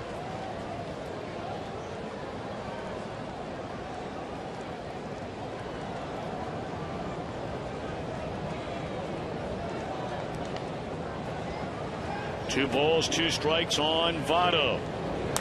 And it's on the ground at the shortstop for Call. Big out right there for Browning. Well, Miguel Cabrera, Brandon Phillips, who makes his way to the plate. David Price and Justin Verlander among more than 20 Major League stars to visit the MLB Fan Cave this year. Watch MLB Fan Cave player videos. Stay up to date on the latest cave happenings. Visit MLBFancave.com or follow at MLB Fan Cave on Twitter and like the MLB Fan Cave on Facebook. A big out for Browning to begin the 7th. They're going to leave him in there to face a right-handed batting Brandon Phillips. Phillips 3 hits last night, has been on twice and scored a run today. Tom, you're right, that was a big out. And that's why managers like to split their left-handed and right-handed hitters. Because in this situation here, in late in games, Brandon Phillips will see left-handed pitching because of Joey Votto in front of him and Jay Bruce behind him. Now, if Votto's on second base after a double, you probably see Boggs in the game. That one hooked down the left field line, and it's going to fall in, a base hit. Holliday cuts it off and will hold Phillips to a 1-out single. Let's go to Greg Amsinger at the MLB Network for a quick game break. Greg. Tom, thank you. Off to Atlanta we go. Jordani Valdespin going the other way. This will give the Mets the lead 6-5. And despite giving up 5 runs in 5 innings, R.A. Dickey is in line to improve to 13-1 on the year. Back to you guys. Well, if the Mets can make that stand, they would pull within a half game of Atlanta for second in the NL East. Twitter poll question: the biggest surprise team in the league, and overwhelmingly the Pirates. Can't disagree with that one. I'm surprised it wasn't closer, though. Who's your pick? Pirates. I'm with you. And with them. Jay Bruce has really struggled against left-handed pitching this year. After having a hard time with him when he first came to the big leagues, put together a solid season against the left-handers last year. But batting in the 230s against the Southpaws this year.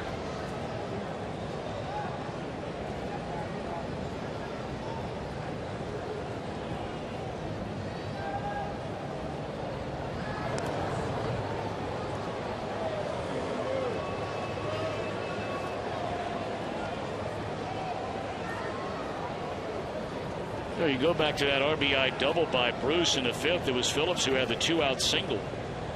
After getting ahead 0-2, the Cardinals pitched out. And on the very next pitch, Dusty Baker started Phillips. And because of that, he was able to score on that double by Jay Bruce. Well, I think that's a great point, Tom, because the Reds are a team that really does not run very much, last in the league in stolen bases. But I think the pitch out on the 0-2 pitch influenced the decision to start the runner after the pitch out. See the infield defense there for the Cardinals. Jay Bruce, dead pull hitter. Schumacher can't be all the way swung around because there's only 1 out, not 2 outs. 0-2 pitch. Breaking ball away. And he almost never hits a ground ball to the left side, but so watch here. This is the double. Breaking ball left up with the runner going. You see where Schumacher was playing with 2 outs. Basically short field and right field. Jay Bruce rarely hits a ground ball the other way. I'd like to see what would happen if he does here. I don't know how Rafael Furcal could possibly turn a double play.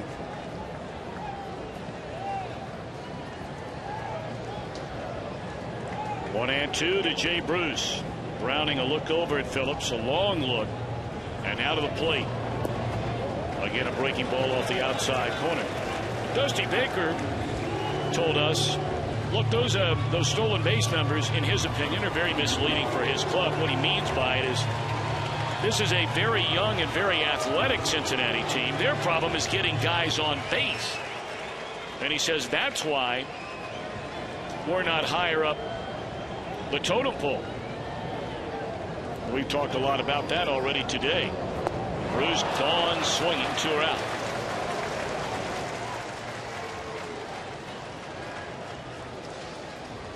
Well, here comes Mike Matheny. We remind you, Saturday, August 4th, the UFC returns to Fox. 4 massive fights, including knockout artist Shogun Rua taking on Brandon Vera in the biggest fight of his career.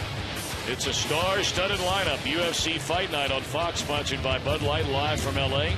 Saturday, August 4th, 8 o'clock Eastern, 5 o'clock Pacific.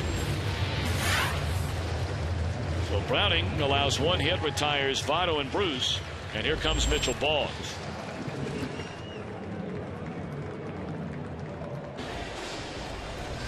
Pitching in his 40th game. Excellent numbers. A guy they've used in virtually every role, up and down, minor leagues, major leagues, over the last 5 seasons. And now has found a home, pitching late in the game.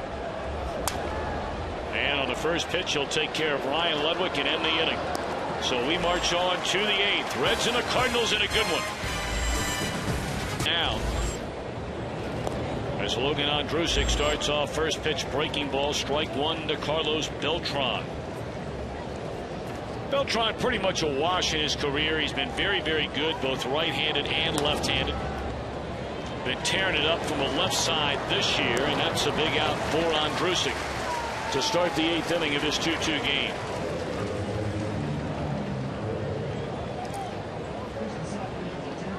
You don't play the game statistically. We know that. What we do know is that Cincinnati has the best bullpen earned run average in the entire National League.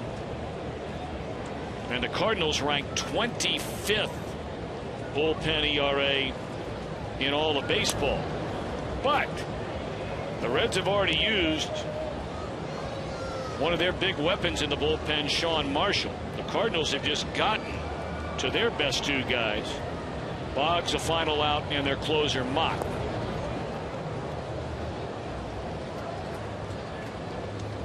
Well, the Reds are very comfortable in this type of game. Bullpen has really done its job as well as any bullpen in the National League. Actually has turned up a fair number of victories because of it.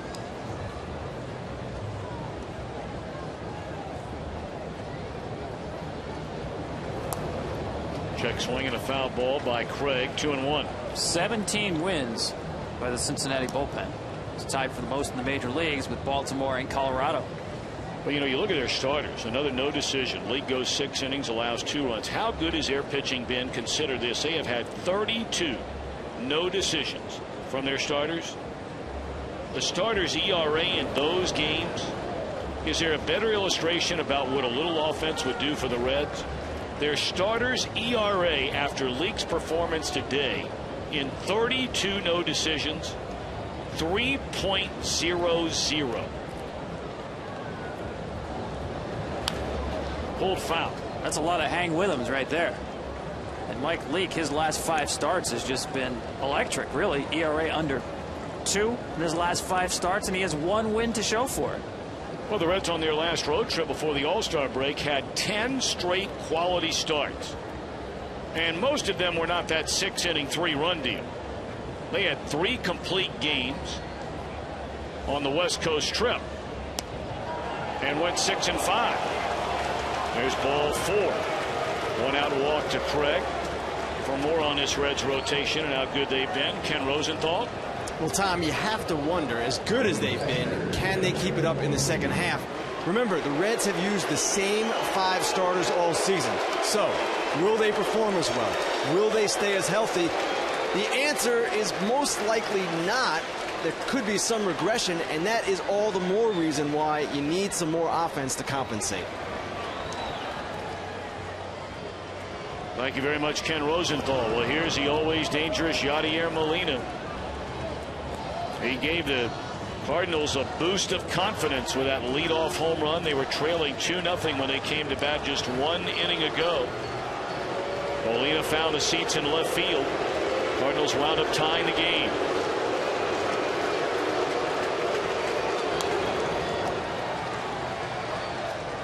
Crowd no different here for Yadier Molina than it is at Busch Stadium whenever Brandon Phillips comes to the plate. Well, they like him even less after that home run. Great piece of hitting, took advantage of a breaking ball up.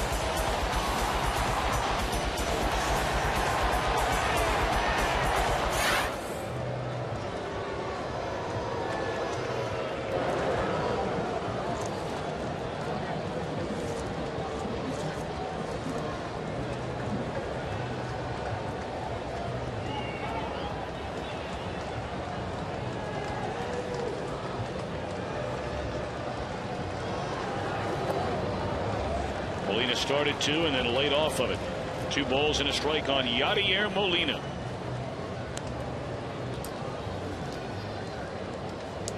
See that big curveball from Andrusic, was not able to get that called strike on Allen Craig and not able to throw it over the plate. Dangerous here on a fastball count. Came back with a pitch and misses down and away to fall behind 3-1.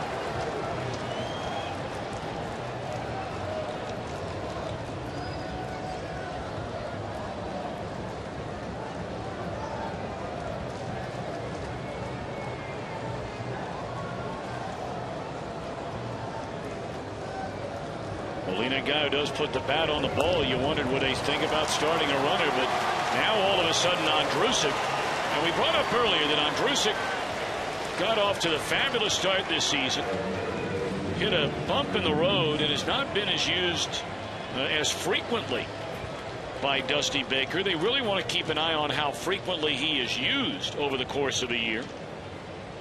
The Reds are really hoping they can get their longtime outstanding setup man Nick Massett back for the final 2 months of the season, out with a shoulder injury, but making big progress right now.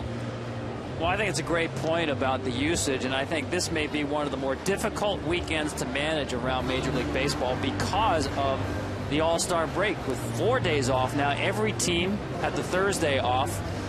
So you're talking about a situation in which relief pitching especially is far out of their normal rhythms. It's nice to have rest, don't get me wrong, but there's something to be said for too much rest. I talked to Mike Matheny about his own closer, Jason Mott, who has not pitched since last Saturday. And until those guys get back on the mound, I think because of the inactivity, you cannot be sure of what you're bringing into the game out of the bullpen. Well, now you have David Freese with a go-ahead run at second. The Cardinals had not led in the game. And a breaking ball is in there, a strike. Reds have a left-hander, Bill Bray, loosening in their bullpen. Meanwhile, for the Cardinals, a right-hander is up and getting loose. Fernando Salas.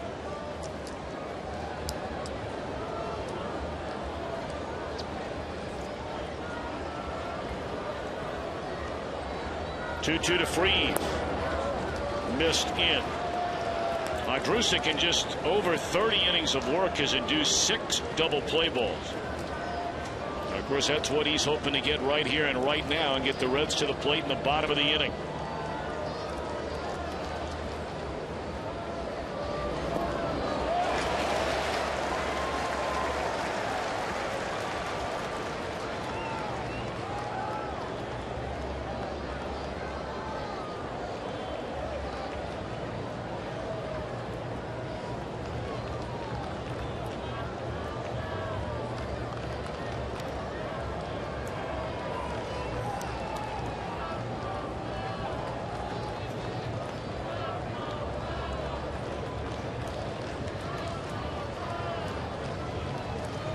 One and two on Freese. They had a pitch to hit right there. He'd like to see that one again, and fouled it back. Yeah, that's the first time we've seen Andrusic get a fastball up. He's been missing down. See, Mesoraco wants it up. He got more of the plate than he wanted. Freese had a good swing at it.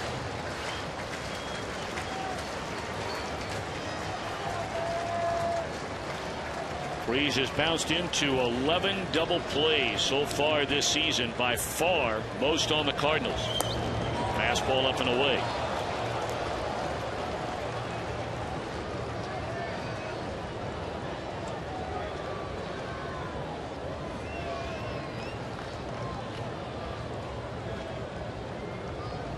Back-to-back walks to Craig and Molina in a 2-2 game. We're in the 8th inning. And that ball hit hard. But right at Stubbs in center, 2 out.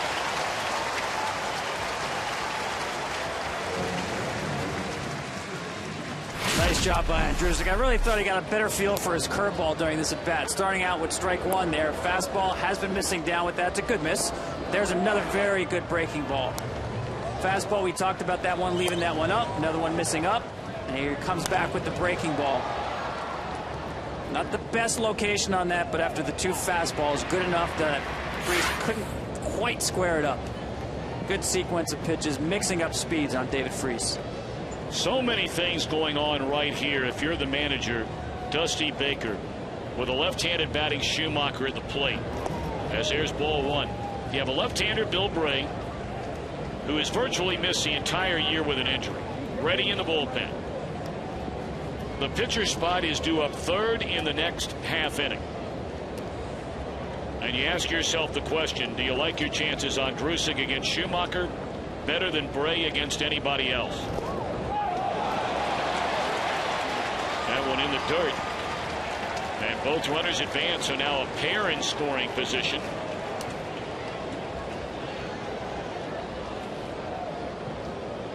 As Craig comes on to 3rd and Molina up to 2nd. Mike Matheny has Matt Carpenter out on deck. I think Dusty Baker likes the way Andrusik is throwing the ball right now. I think this is his best opportunity. That's a pass ball on Devin Mesoraco. And now the 2-0 on Schumacher. 3-0.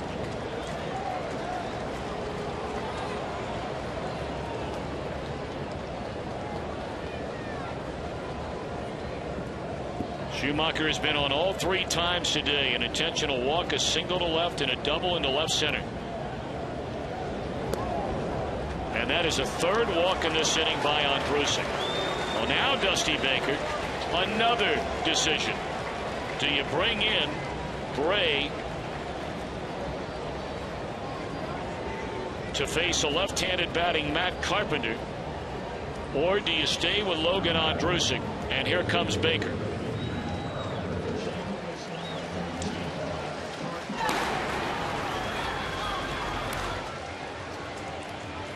Still no signal given yet, and now he comes and wants a left-hander. They're loaded for the Cardinals in a 2-2 game. And National League Central Division rivals, Reds and the Cardinals in a 2-2 game in the 8th. Bases loaded. 2 are out. Only pitching in his 9th game this season. Guy's been in this Cincinnati bullpen for the last half a dozen years. Left-hander Bill Bray. And they're going to send up Tyler Green to pinch hit for Matt Carpenter. First pitch swinging is Green, who came off the bench last night and drew a walk against left-hander Sean Marshall.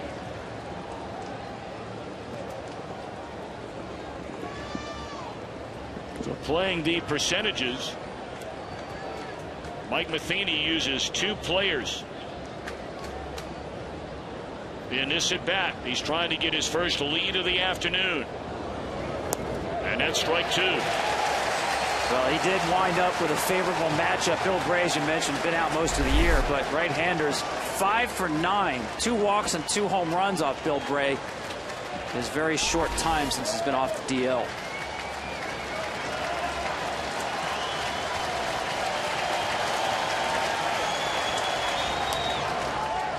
Foul territory. Votto near the stands. Inning over. Bray slams the door.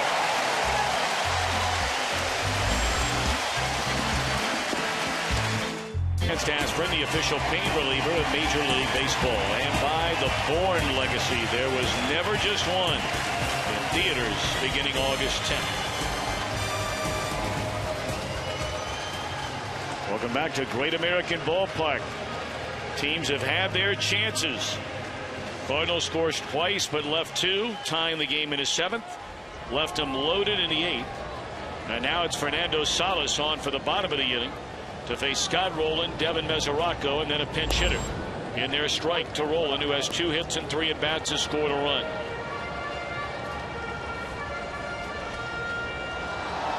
Salas led the Cardinals in saves last year.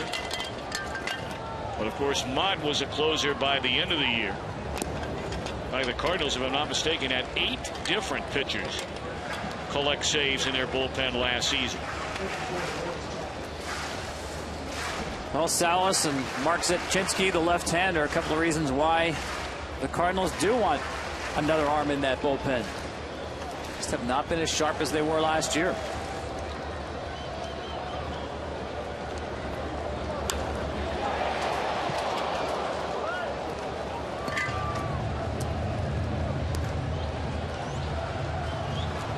The Reds do not have a left-handed batter on their bench.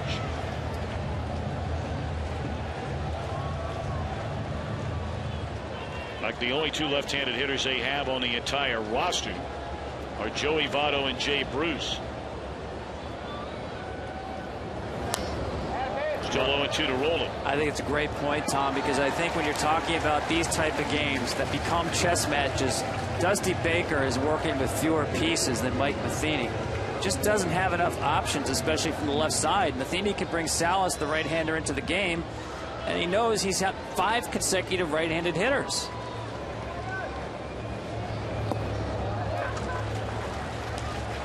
And I think a veteran left-handed bat, even if he's just a part-time player, but especially someone who can provide a threat from the left-hand side late in the game, to me that has to be near the top of the must-want list for Walt Jocketty. Been a lot of rumors about Mark Kotsay still playing very well and swinging the bat very well out in San Diego. That would probably be the most ideal fit, maybe of anybody out there, if you can get it.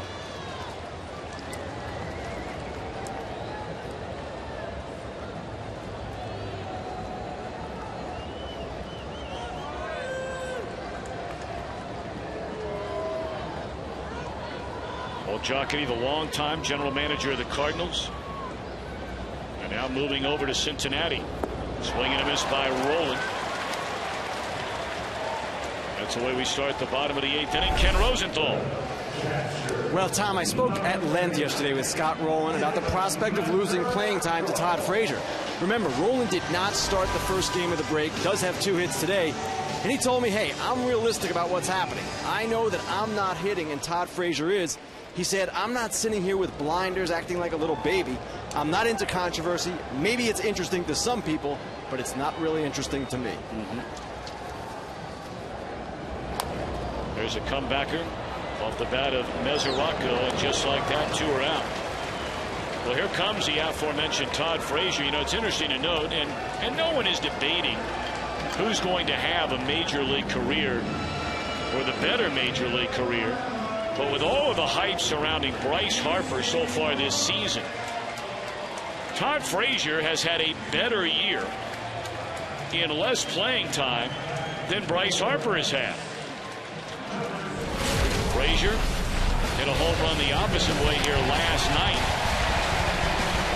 Adam Wainwright called it a Great American Ballpark home run, but you play games here. It was a 10th for Frazier. He has 2 more home runs than Harper. He has 5 more RBIs than Harper in nearly 80 fewer plate appearances than Harper. Well, as you know, he's becoming legendary around here in Cincinnati. I joked with him today about that home run last night. He hit one-handed. He actually hit a no-handed home run earlier this season where the bat literally came out of his hands just a fraction of a second before contact. And oh, by the way, on a road trip in Pittsburgh, he saved a man's life when he performed the Heimlich maneuver. And it was really a cool moment about a week ago. Here you get a look at the home run Todd Frazier hit against Jamie Moyer with that bat slipping out of his hand. You know, you talked about the Heimlich maneuver. Many may not know that Dr. Heimlich lives here in Cincinnati, Ohio. And so after they came back from that road trip, Dr. Heimlich, who still looks like $1,000,000 at 90 years young, came out on the field and presented Todd Frazier with an honorary Heimlich Award. That was pretty cool. How cool is that? Yeah, that was really cool. You get an award from Dr. Heimlich. 2-1 to Todd Frazier.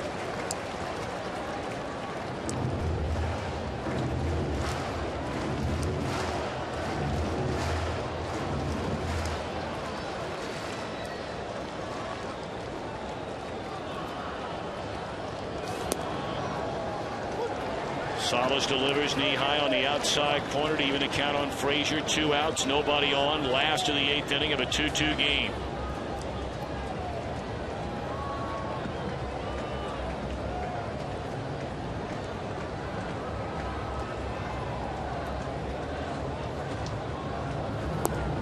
Full count.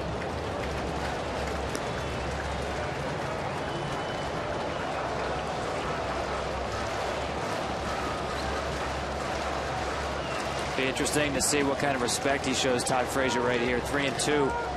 Could go to that real slow slider he's got, one he got rolling on.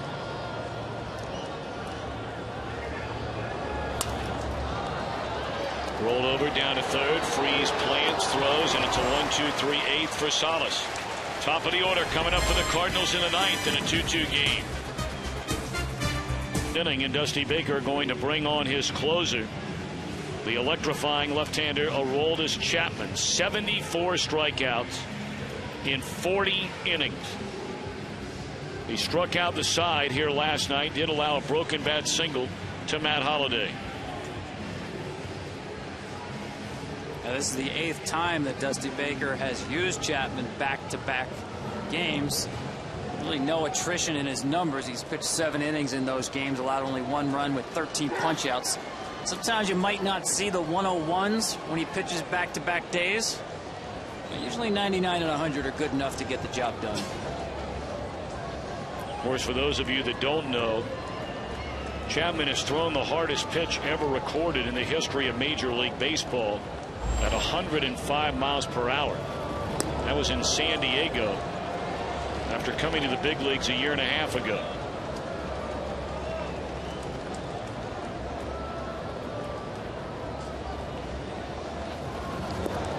Falling behind for a call at 2-0. The goal with Chapman ever since they signed him after defecting out of Cuba was to go be a starting pitcher.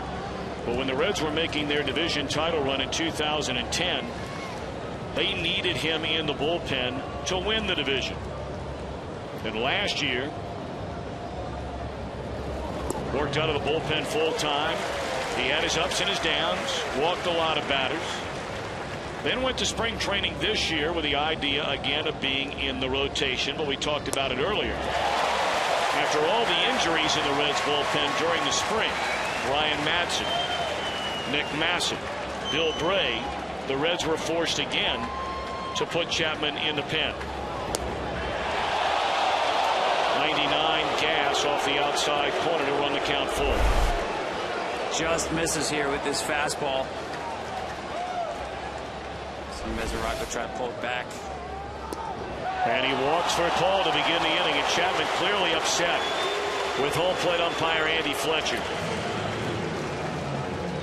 If there is one major chink in the armor of Aroldis Chapman, it is vulnerability against the run game. And you got to believe you're going to see for a call running early in this at bat to Jay. There's that pitch again. Watch the glove of the catcher. He's trying to bring that ball back. That's telling me it's slightly off the plate. In other words, if that ball's got a piece of outside corner, you just stick it and leave the glove there. Tried to turn his hand in a little bit to get the call. Didn't get it.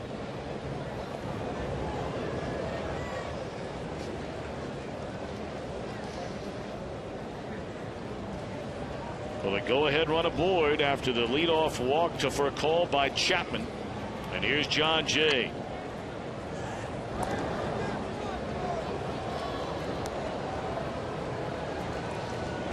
You see, not a great move to first base. A lot of ways Matheny can go here. Certainly the bunt possibility. You mentioned the possibility of Furcal running.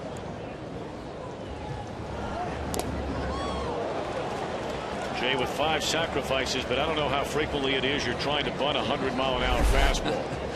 That's a great point. Did not look comfortable with this at all. He's bailing as he's bunting here. I mean, if you're a manager and you see a player go after a bunt attempt without that kind of confidence, that can destroy your confidence in the play. Sometimes you'll see a manager take the play off. Jose Kendo, the third base coach, had a little chat with Jay there, perhaps reminding him, give yourself up.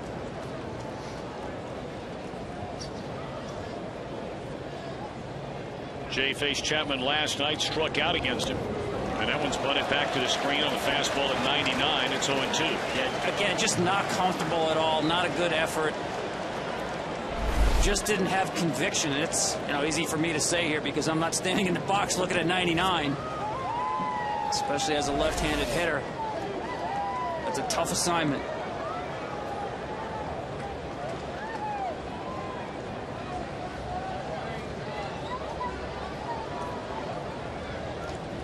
Oh, and 2 now to Jay. Well, you really got to wonder about that entire sequence right there by the Cardinals. That was a 102-mile-an-hour fastball. Now the numbers aren't going to tell you on the year that a lot of guys are running against Chapman. There aren't a lot of guys that ever get on base against Chapman. But, boy, not even to give Furcal one pitch in the at-bat to even think about running. And then bunting with 2 strikes. Yeah, and give credit to Chapman, too. Once he saw the bunt was in order, stuck with that high fastball and at 99 and 102. John Jay, no chance to get that ball down. Well, now it's Holiday. He had that broken back base hit against Chapman up the first base line here last night. And that's just respect for Chapman as well. Even with 2 strikes, you're basically saying Jay's only chance is to try to attempt another bunt. Hitter is hitting .097 against Chapman with 2 strikes. Holiday got a good pitch to hit right there. Chapman has only had one stretch all year long where he didn't just dominate the opposition. That was a run late June, mid-June, more accurate.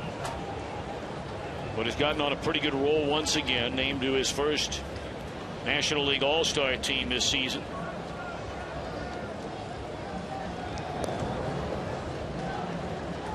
But Chapman had been working on the entire repertoire during spring training as a starter. Fastball, slider, occasional changeup. But since going into the bullpen, he fell into a rut, Tom, where there's nothing but fastballs. And a couple of times was hurt. Blown saves, giving up home runs. Last night, threw a number of sliders in his appearance against St. Louis. Well, he is stuck with the fastball here. I have to believe at some point in this sequence, perhaps this pitch right here, that he needs to. And Holiday has to protect against 102. So any slider within the realm of the strike zone will be a tough get from Matt Holiday.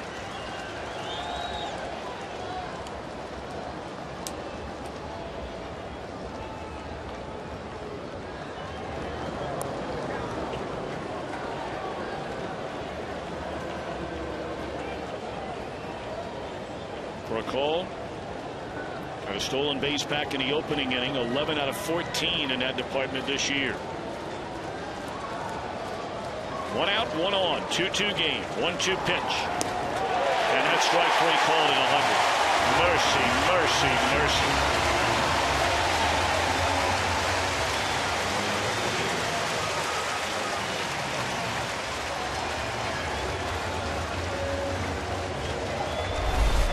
This is just flat out nasty here. 100 on the black on the inside corner and down. Just no chance on this pitch. Well, now it's Beltran. Turns around to bat from the right side, and another throw will send Furcal back to the bag, who has not attempted to run since drawing the leadoff walk. Well, I think, Tom, it's now more in order with 2 outs. The outfield is playing deep, no doubles defense. Playing for 3 hits here, or 2 hits, to get a run home against Chapman with 2 outs is long odds. That is a fair ball, and the inning is over. Boy, this guy is something, Chapman. Mike Matheny's upset. Beltran's upset. Reds will back top of the order in a 2-2 game.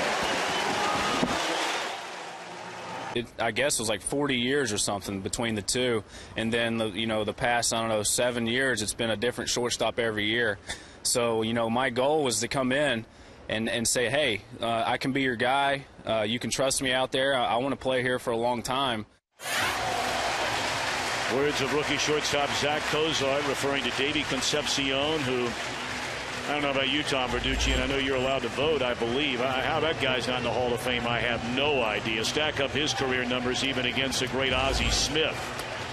And Concepcion not in the Hall of Fame. And, of course, Barry Larkin is going to the Hall of Fame. And congratulations to Barry Larkin. The ceremony is next week. Well-deserved tribute. Great highlight for him. Look around this ballpark, you still see Barry Larkin jerseys around here. Well, he's a born and raised Cincinnatian, Barry Larkin. And the fans extremely excited along with his induction. Our very own Tim McCarver going into the broadcast wing, and the late great, as fine a man as there's ever lived, Ron Santo will also be inducted, legendary number 10 of the Cubs. Cozart hit with a pitch. That was a breaking ball by Salas. That's the last thing in the world he wants to do right now. I mean, everybody in here should know it.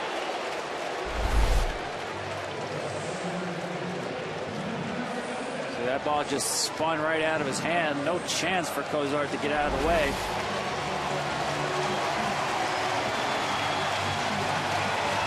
Well, now you got to believe it. Bruce Stubbs will be asked to bunt. Of course, you're guaranteed, if it's a successful bunt, of the next guy getting walked. That would be Votto. Stubbs has 4 sacrifices so far this year. Yeah, I still think it's the right play, Tom. Certainly, I think in this situation, no matter what the situation was this inning, the Cardinals are not going to let Joey Votto beat them.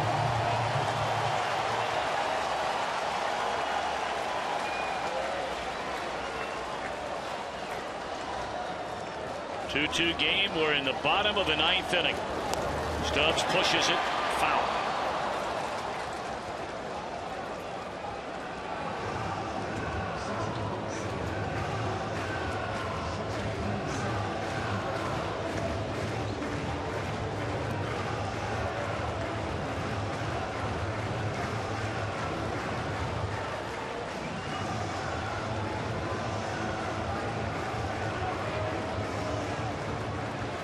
Cardinals have a left-hander, Mark Zepchinski, getting ready in their bullpen.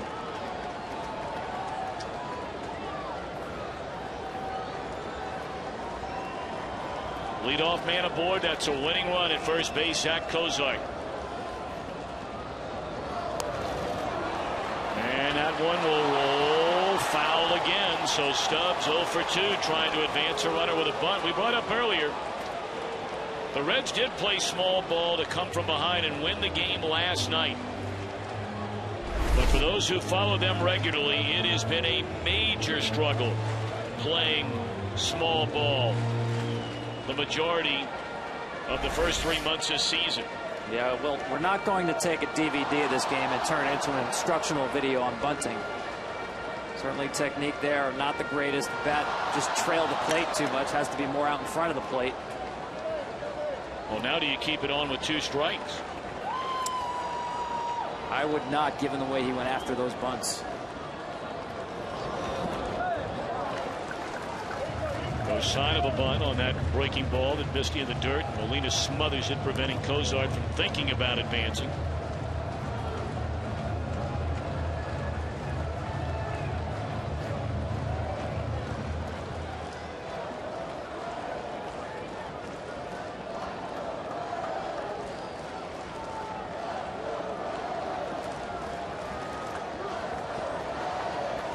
1-2 on Drew Stubbs. I think in this situation, Drew Stubbs, who's not a great opposite field hitter, really has to think about letting this ball travel and taking the ball the other way, because Salas wants to throw his off-speed stuff, the slider and changeup, to get him to roll over on a ground ball.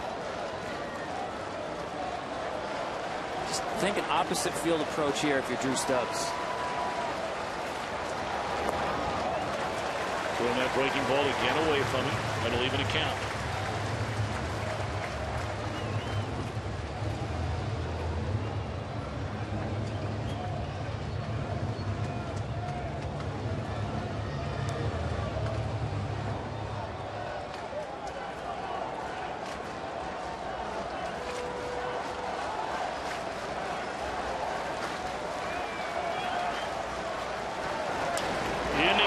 Center field, hit off the end of the bat. Now does Cozart tag? He stopped about halfway there on a real good throw by Holiday.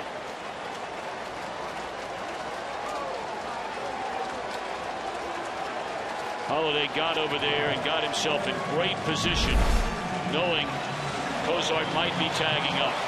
And so Salas came in with a fastball, probably got more of the plate than he wanted. Stubbs with a good swing on it, but you're right. And Holiday, he gets word. You see him slip here, and he was coming back anyway. John Jay makes sure he lets him know that there's a tag in order at first base, and he played that ball as if it were a sacrifice fly situation. That's all for Salas. They're going to bring in Zepchinski to face a left-handed batting Votto. Game on the line.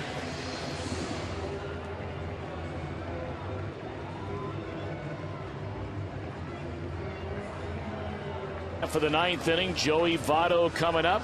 And Tom Verducci, I mean, if you're the Cardinals and you get Matt Holliday or Carlos Beltran batting with a man on in the ninth inning, giving your team a chance to win it. If you're for the Reds, you got Votto coming up. Well, we talked about at the top, the drama between these two teams and the rivalry. We've got it. Doesn't get any better than this. Tie game, ninth inning, Joey Votto getting a chance. Well, the Reds and the Cardinals separated by just 2.5 games in the National League Central. The Reds officially are tied with the Pirates atop the division.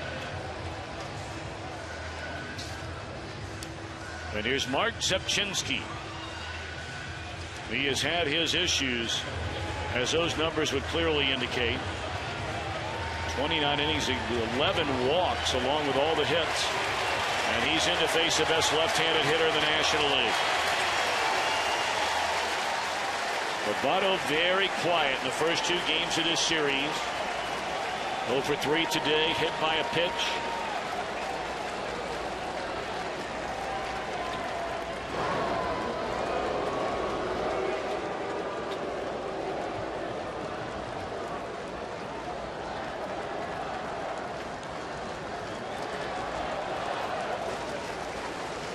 Votto 2 out of 6 with a double against Zepchinski.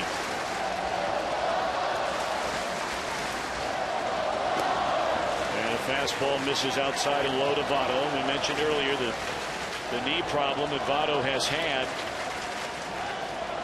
Missed a couple of games on that final road trip before the break.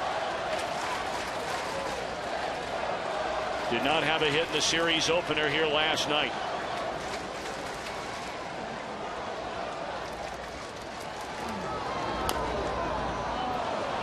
That is a foul ball off the foot or somewhere off the body of Votto.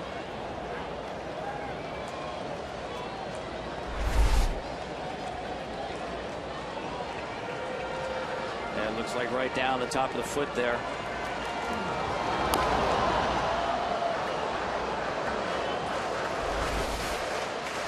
You can see where the outfield is playing. Obviously, no double defense. If Joey Votto is going to hit a ball over somebody's head, the fan is going to catch it.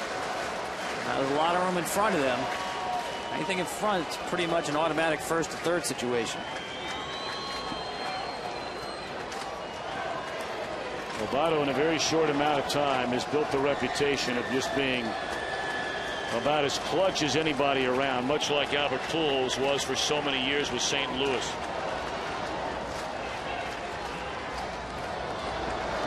In the air. Left center field, racing back is Holiday with room. And at the wall, he's got it.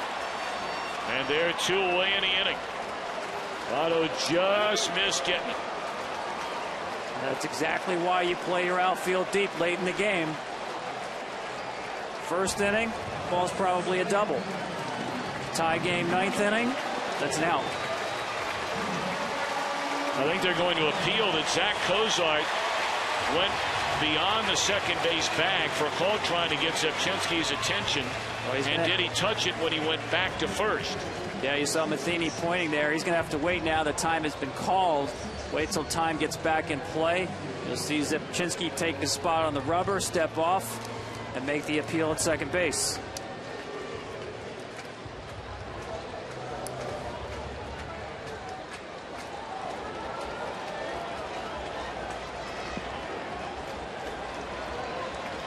And that's exactly what's going to happen. He'll back off the rubber. He'll throw, and no. Says Sam Holbrook out at second base. Cardinals thought maybe, as you mentioned, that Cozart had touched second base, and on his way back to first did not retouch the base. Cozart hit by a pitch to begin the inning. Stubbs could not advance him with a bunt. Stubbs flied out to Holiday. Votto flies out to Holiday. And now it's Brandon Phillips. 2 more hits today and 3 of them last night. And in his career is better than a .290 batter against left-handed pitching. He's struggled against them at times this year, but we talked about this. It's a great spot to hit in between the 2 left-handed hitters. You will see left-handed pitching late in the game.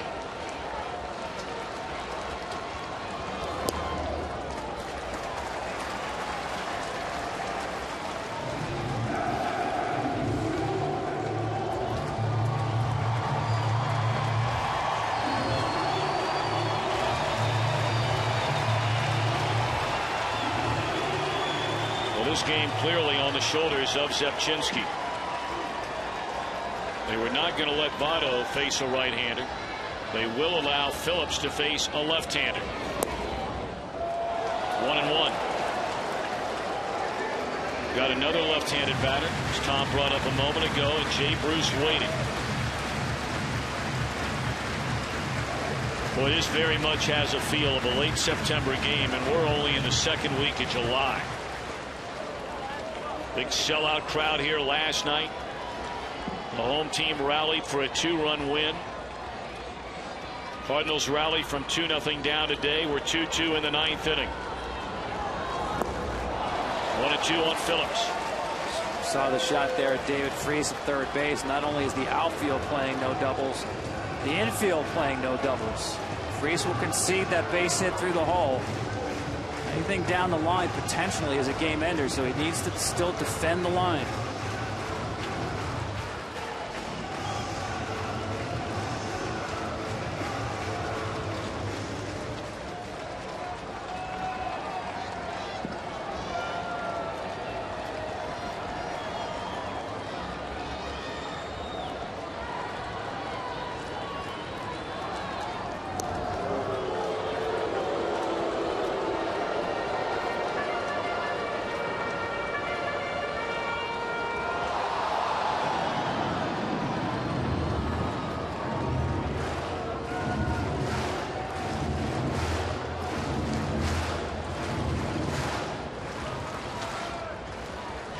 Cozart carries a winning run at first base. He was there to begin the inning, much like Furcal was in the top of the 9th inning. Furcal never moved the rest of the way. What about Cozart? 1-2 pitch. And this should end the inning. Furcal lets it fly, and we're off to extra innings. Reds are 3-5. Cardinals 2-5. 8 matchups, division matchups, the Rangers and the Angels. Some will see the Central Division leading White Sox against the Tigers, while others will see Melky Cabrera and the Giants take on the Phillies. Presented by Budweiser. It all gets underway at 3:30 Eastern, 12:30 Pacific. Check local listings for the game and start time in your area. It's a good lineup next week on Fox.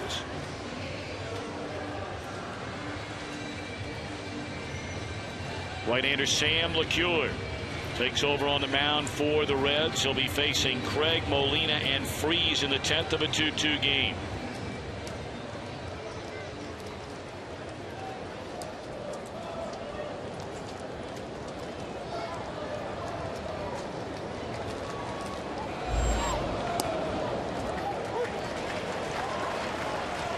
LeCure, another native Texan, actually grew up in Missouri, has Texas roots, pitching collegiately at the University of Texas.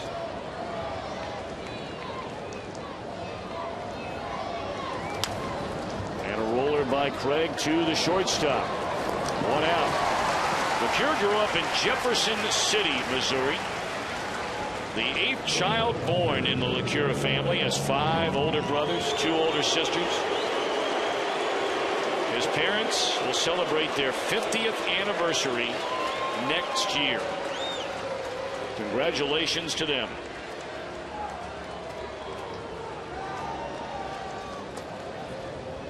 And he's a guy who's got starters type stuff, 4 different pitches, can pitch multiple innings.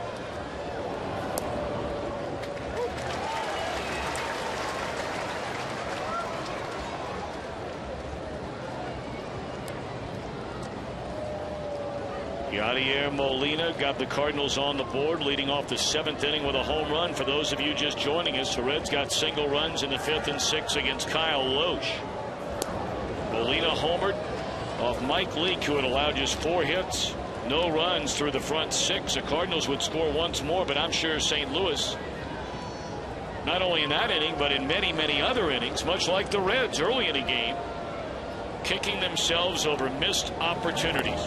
And I mean, both these teams have had a pile of them. Both clubs have left 11 runners on base, but in that Cardinals 7th inning, they had 2nd and 3rd with nobody out, and were only able to tie the game on a bunt hit. You see those numbers right there, combined 2 for 18 in scoring position. And getting back to that 9th inning, both teams getting their leadoff hitter on base and not advancing that runner. 2-2 on Molina. John Jay did hit a ball with a runner at 3rd in that 7th inning to Votto. And so far, he turned in the biggest defensive play of the game, cutting down Schumacher, trying to score the go-ahead run. We talked about that decision he made. Instead of risking the shot at the double play to end the inning, take the out at the plate. Terrific play by Gold Glover.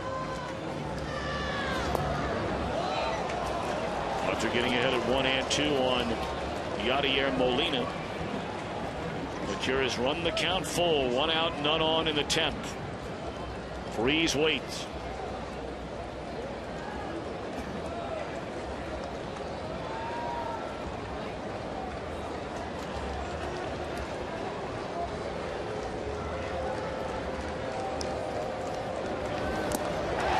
On swinging is Molina. 2 out.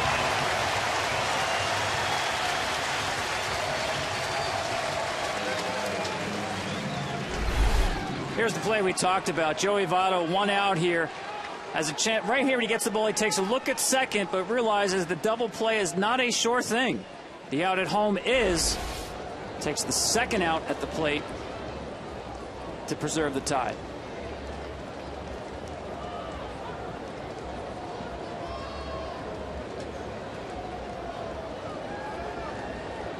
Two away for Freese, who has 2 hits in a game, has scored a run. Strike 1. Both these bullpens have just been outstanding in this game today. Reds have been pretty much doing it all year. Their bullpen has allowed just 1 hit. Jason Mott hoping for a save chance. Zepchinski right now still officially in the game, and with a left-handed batter leading off the inning. If we remain tied, you figure he will stay in the game. Very unusual to see a closer used in a tie game on the road. But again, we're talking about a closer who has not pitched for a week. 2-1 to Freese. Cardinal bullpen, meanwhile, in relief of Loesch. They have gone 3 innings and allowed only 1 hit and just 2 base runners. quartet of Browning, Boggs, Salas, and Zepchinski from Mike Matheny's team.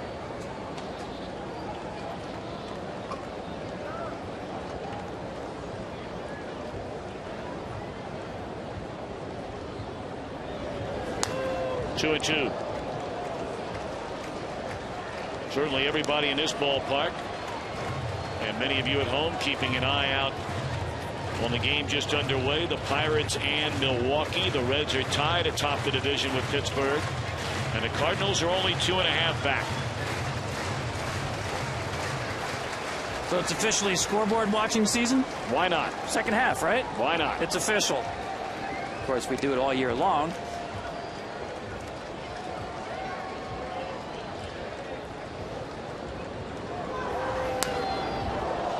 That's why, Tom, you've been around a long time. I mean, your days, Sports Illustrated and writing and covering baseball. I mean, did you ever believe a player when they told you I'm not scoreboard watching? Never. Why wouldn't you? First of all, it's up there in bright big lights there. You can't miss it. In parks nowadays, they're everywhere, constantly. Nothing wrong with it either. But part of the culture of the game, you're not supposed to admit it if you're a ball player. Well, I don't know what's going on here. The first base umpire, I believe a fan was hit with that foul ball down the first base line, and they want to hold up to allow the medical staff to quickly get down there and find out if that person who was hit by the foul ball is okay before they get back to action. You don't want to start playing again while a bunch of people are turned around trying to pay attention to somebody and not watching what's going on the field of play.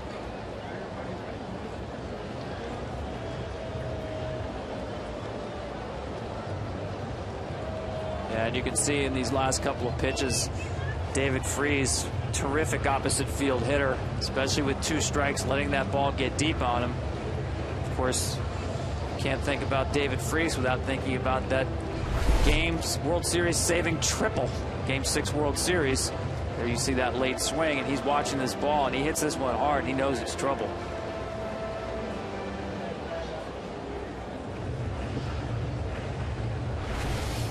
Well, the good news is everything appears to be okay. We're not going to go in the crowd and show you what's going on down there, but a little girl appeared to be struck maybe on the arm. They're bringing her a bag of ice, and obviously they'll get her out of here. But the good news is it doesn't appear as though there is any serious injury involved. Thank God for that. Well, these new ballparks, to get closer, all the fans to the action, and that's what fans want. That's what they pay the big bucks for. But my, oh my, been a lot of talk around baseball, and Tom, I don't know if you agree with this or not, but I am firmly entrenched in the camp that if you're going to put the stands closer to the field of play with athletes bigger, stronger, faster than they've ever been, those screens that are behind home plate need to be extended down the lines. It's hard to argue against it, Tom. I think it's a little more common in Japan, but certainly, as you mentioned, with the newer ballparks, and it's a great thing for the fans to get closer to the action, but that means they're also closer to danger. And I remember when Jacobs Field was built, one of their great selling points was if you sat behind home plate, you were actually closer to the plate than the pitcher. And of course, that's become very common, not just behind the plate where there is a screen, but even if you're sitting near the dugouts, not that far removed from the action. And you can throw out that old cliche about pay attention. It's very true, obviously. But some of the balls at the speed of which they're coming, you can be looking right at it and be in trouble.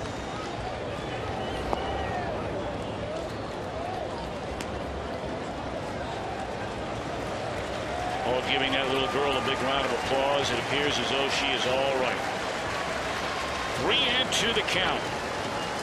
Well, David Freese with 2 outs, none on. Top of the 10th inning, 2-2 affair. Back to the breaking ball here on Freese on 3-2. And got him swinging to end the inning. Bruce to start things in the Cincinnati 10th, and we're back to Great American Ballpark after a word from your local Fox station. 4 innings of 1-hit shutout baseball. Cardinals have gotten 3 innings of 1-hit shutout baseball. The 4 walks 3 of those issued to load the bases by Logan Ondrusek in the 8th inning. And then Bill Bray, the only batter he faced, he retired. Tyler Green, the pinch hitter, leaving the bases loaded when he fouled out to Joey Votto. Jay Bruce to lead things off. And it's ball 1 from Mark Zepchinski. He came on to retire, did the Cardinal left-hander Phillips. Votto and Phillips ending the 9th inning.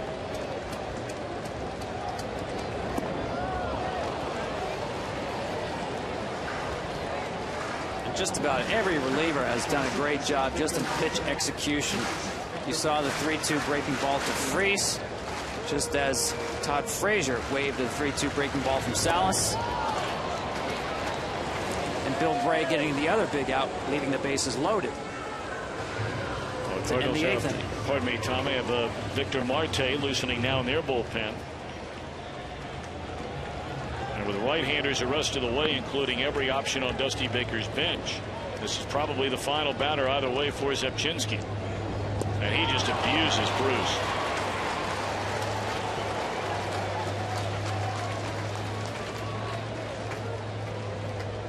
Well, I'd like to say it's a chess match between these two managers, but with Zepchinski, we'd have to call it a Scrabble match. Right, very well put. Very, very nice. And that's all for Scrabble. All right, come on, before we go to break, let me hear it. How you spell it? Quick, quick, quick, quick. Forget it, but it's worth a lot of points. Scoring came within a 3-inning span in the 5th. A double by Jay Bruce plated Brandon Phillips. 1-0 against Kyle Oesch. Went to 2-0 in the 6th inning. On a sac fly run batted in from Zach Kozar. Mike Leake, the Cincinnati starter. 6 innings of 4-hit shutout baseball. Molina runs into 1 to make it a 2-1 game. Cardinals had 2 more hits to follow the home run. They scored on a bunt hit by for a call. And that's all the scoring we've had in this one. The bullpens have been dynamite. Daniel Descalso, part of a double switch, takes over for David Freese. And now on the mound, right-hander Victor Marte.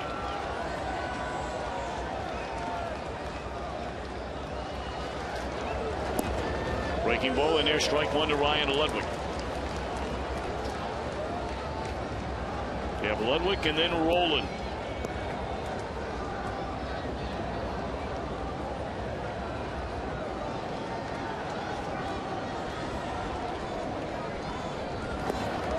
Started 2, did he go? They appeal, and yes, says Country Joe West.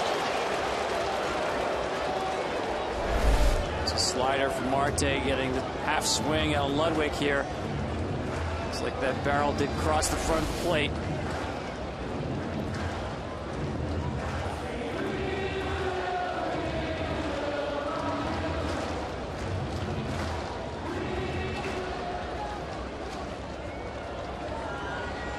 Two and 2 to Ludwick. And he fists one foul. Sounded like he may have broken a bat. He's checking it out. Apparently not. Marte is a great story. He's a guy who actually came up through the academies in Japan. Pitched there through age 27. Signed with the Royals in 2009. Spent all of last year in AAA at the age of 30. And the Cardinals purchased him from the Royals for the grand sum of $1. You've heard about the dollar menu? You get fries. Sometimes you can get a right-handed pitcher.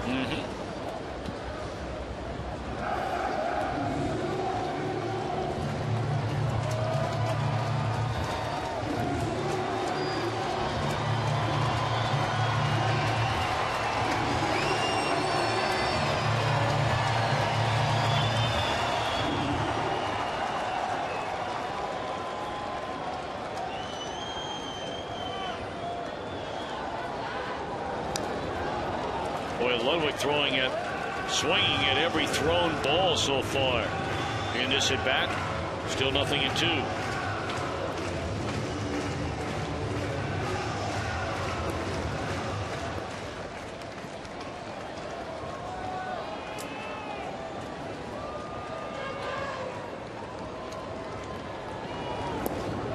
Plays off the breaking ball there. It's 1 ball and 2 strikes.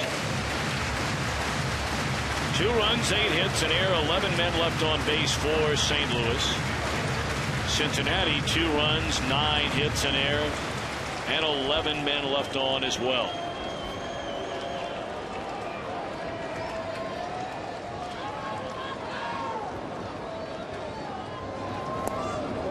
Cincinnati had big-time scoring chances early in the game.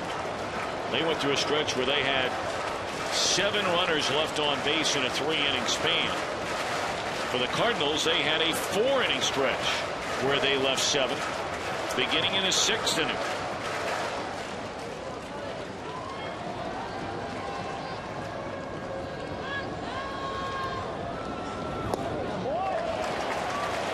Count has gone full on Ludwick. See, Marte's got tremendous confidence in that fastball. Not often you see more than maybe just a show-me fastball on the inside part of the plate late in a game, tie game. But he's gone inside on Ludwick with fastballs almost throughout this at-bat.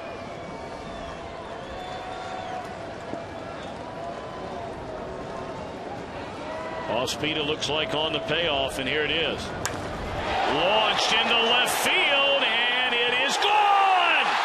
Ludwick has won it with a home run, 3-2 Cincinnati.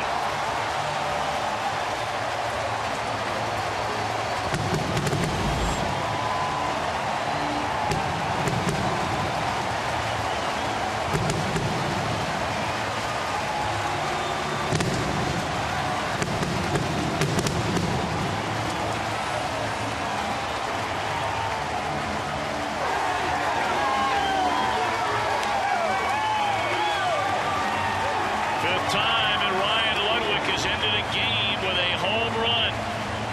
And what a big one here against his former club. Well, we talked about pitchers executing their secondary pitches on full counts. The bullpens have done a terrific job throughout this game. This was a case where it looked like a split. But Marte left up, and Ryan Ludwick put a tremendous swing on this pitch. It was the 9th pitch of the at-bat. That was a count and an at-bat where Marte was ahead 0-2.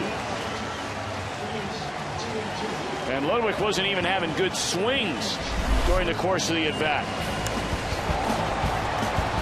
See, that pitch just stayed up enough for Ludwick to hook that ball into the seats. And that, no doubt about it, is our Burger King smooth play of the game. Ryan Ludwick giving the Reds wins in back-to-back games in this very important, if for no other reason. I mean, obviously the standings being what they are, but also a statement Reds trying to make, Cardinals trying to make to begin the second half. And let's go downstairs to Ken Rosenthal. Thanks, Tom. Man, I'll sprint around them bases, boy. Ryan, that at bat, 9 pitches, he's coming in with fastballs. Tell me about it, how you hung in there. You know, he threw a couple sliders early. The second slider he threw, I checked my swing, and I went around, and I kind of put that pitch in the back of my head, and I knew all day they'd been trying to pound me in with the fastballs. So, you know, the fastballs he threw in, I laid off, and I finally got back to the slider and got a good pitch to hit. And I think got over by about half an inch. This is the kind of game the loser regrets all the missed opportunities. The winner feels like I got away with one. How satisfying is it to win the first 2 games of this series? Well, you know, one of our philosophy is trying to win every series. So, you know, we won this series, and we had a chance tomorrow to come out and do something that isn't done a whole lot against that ball club over there and sweep them. So,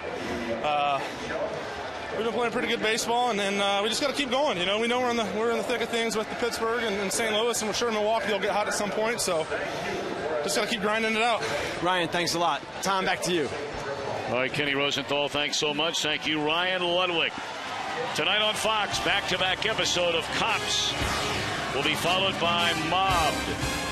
And the next week on Fox Saturday Baseball, some will see the Rangers and Angels, others the White Sox and Tigers, some the Phillies and Giants. Coverage starts on Fox at 3:30 Eastern, 12:30 Pacific.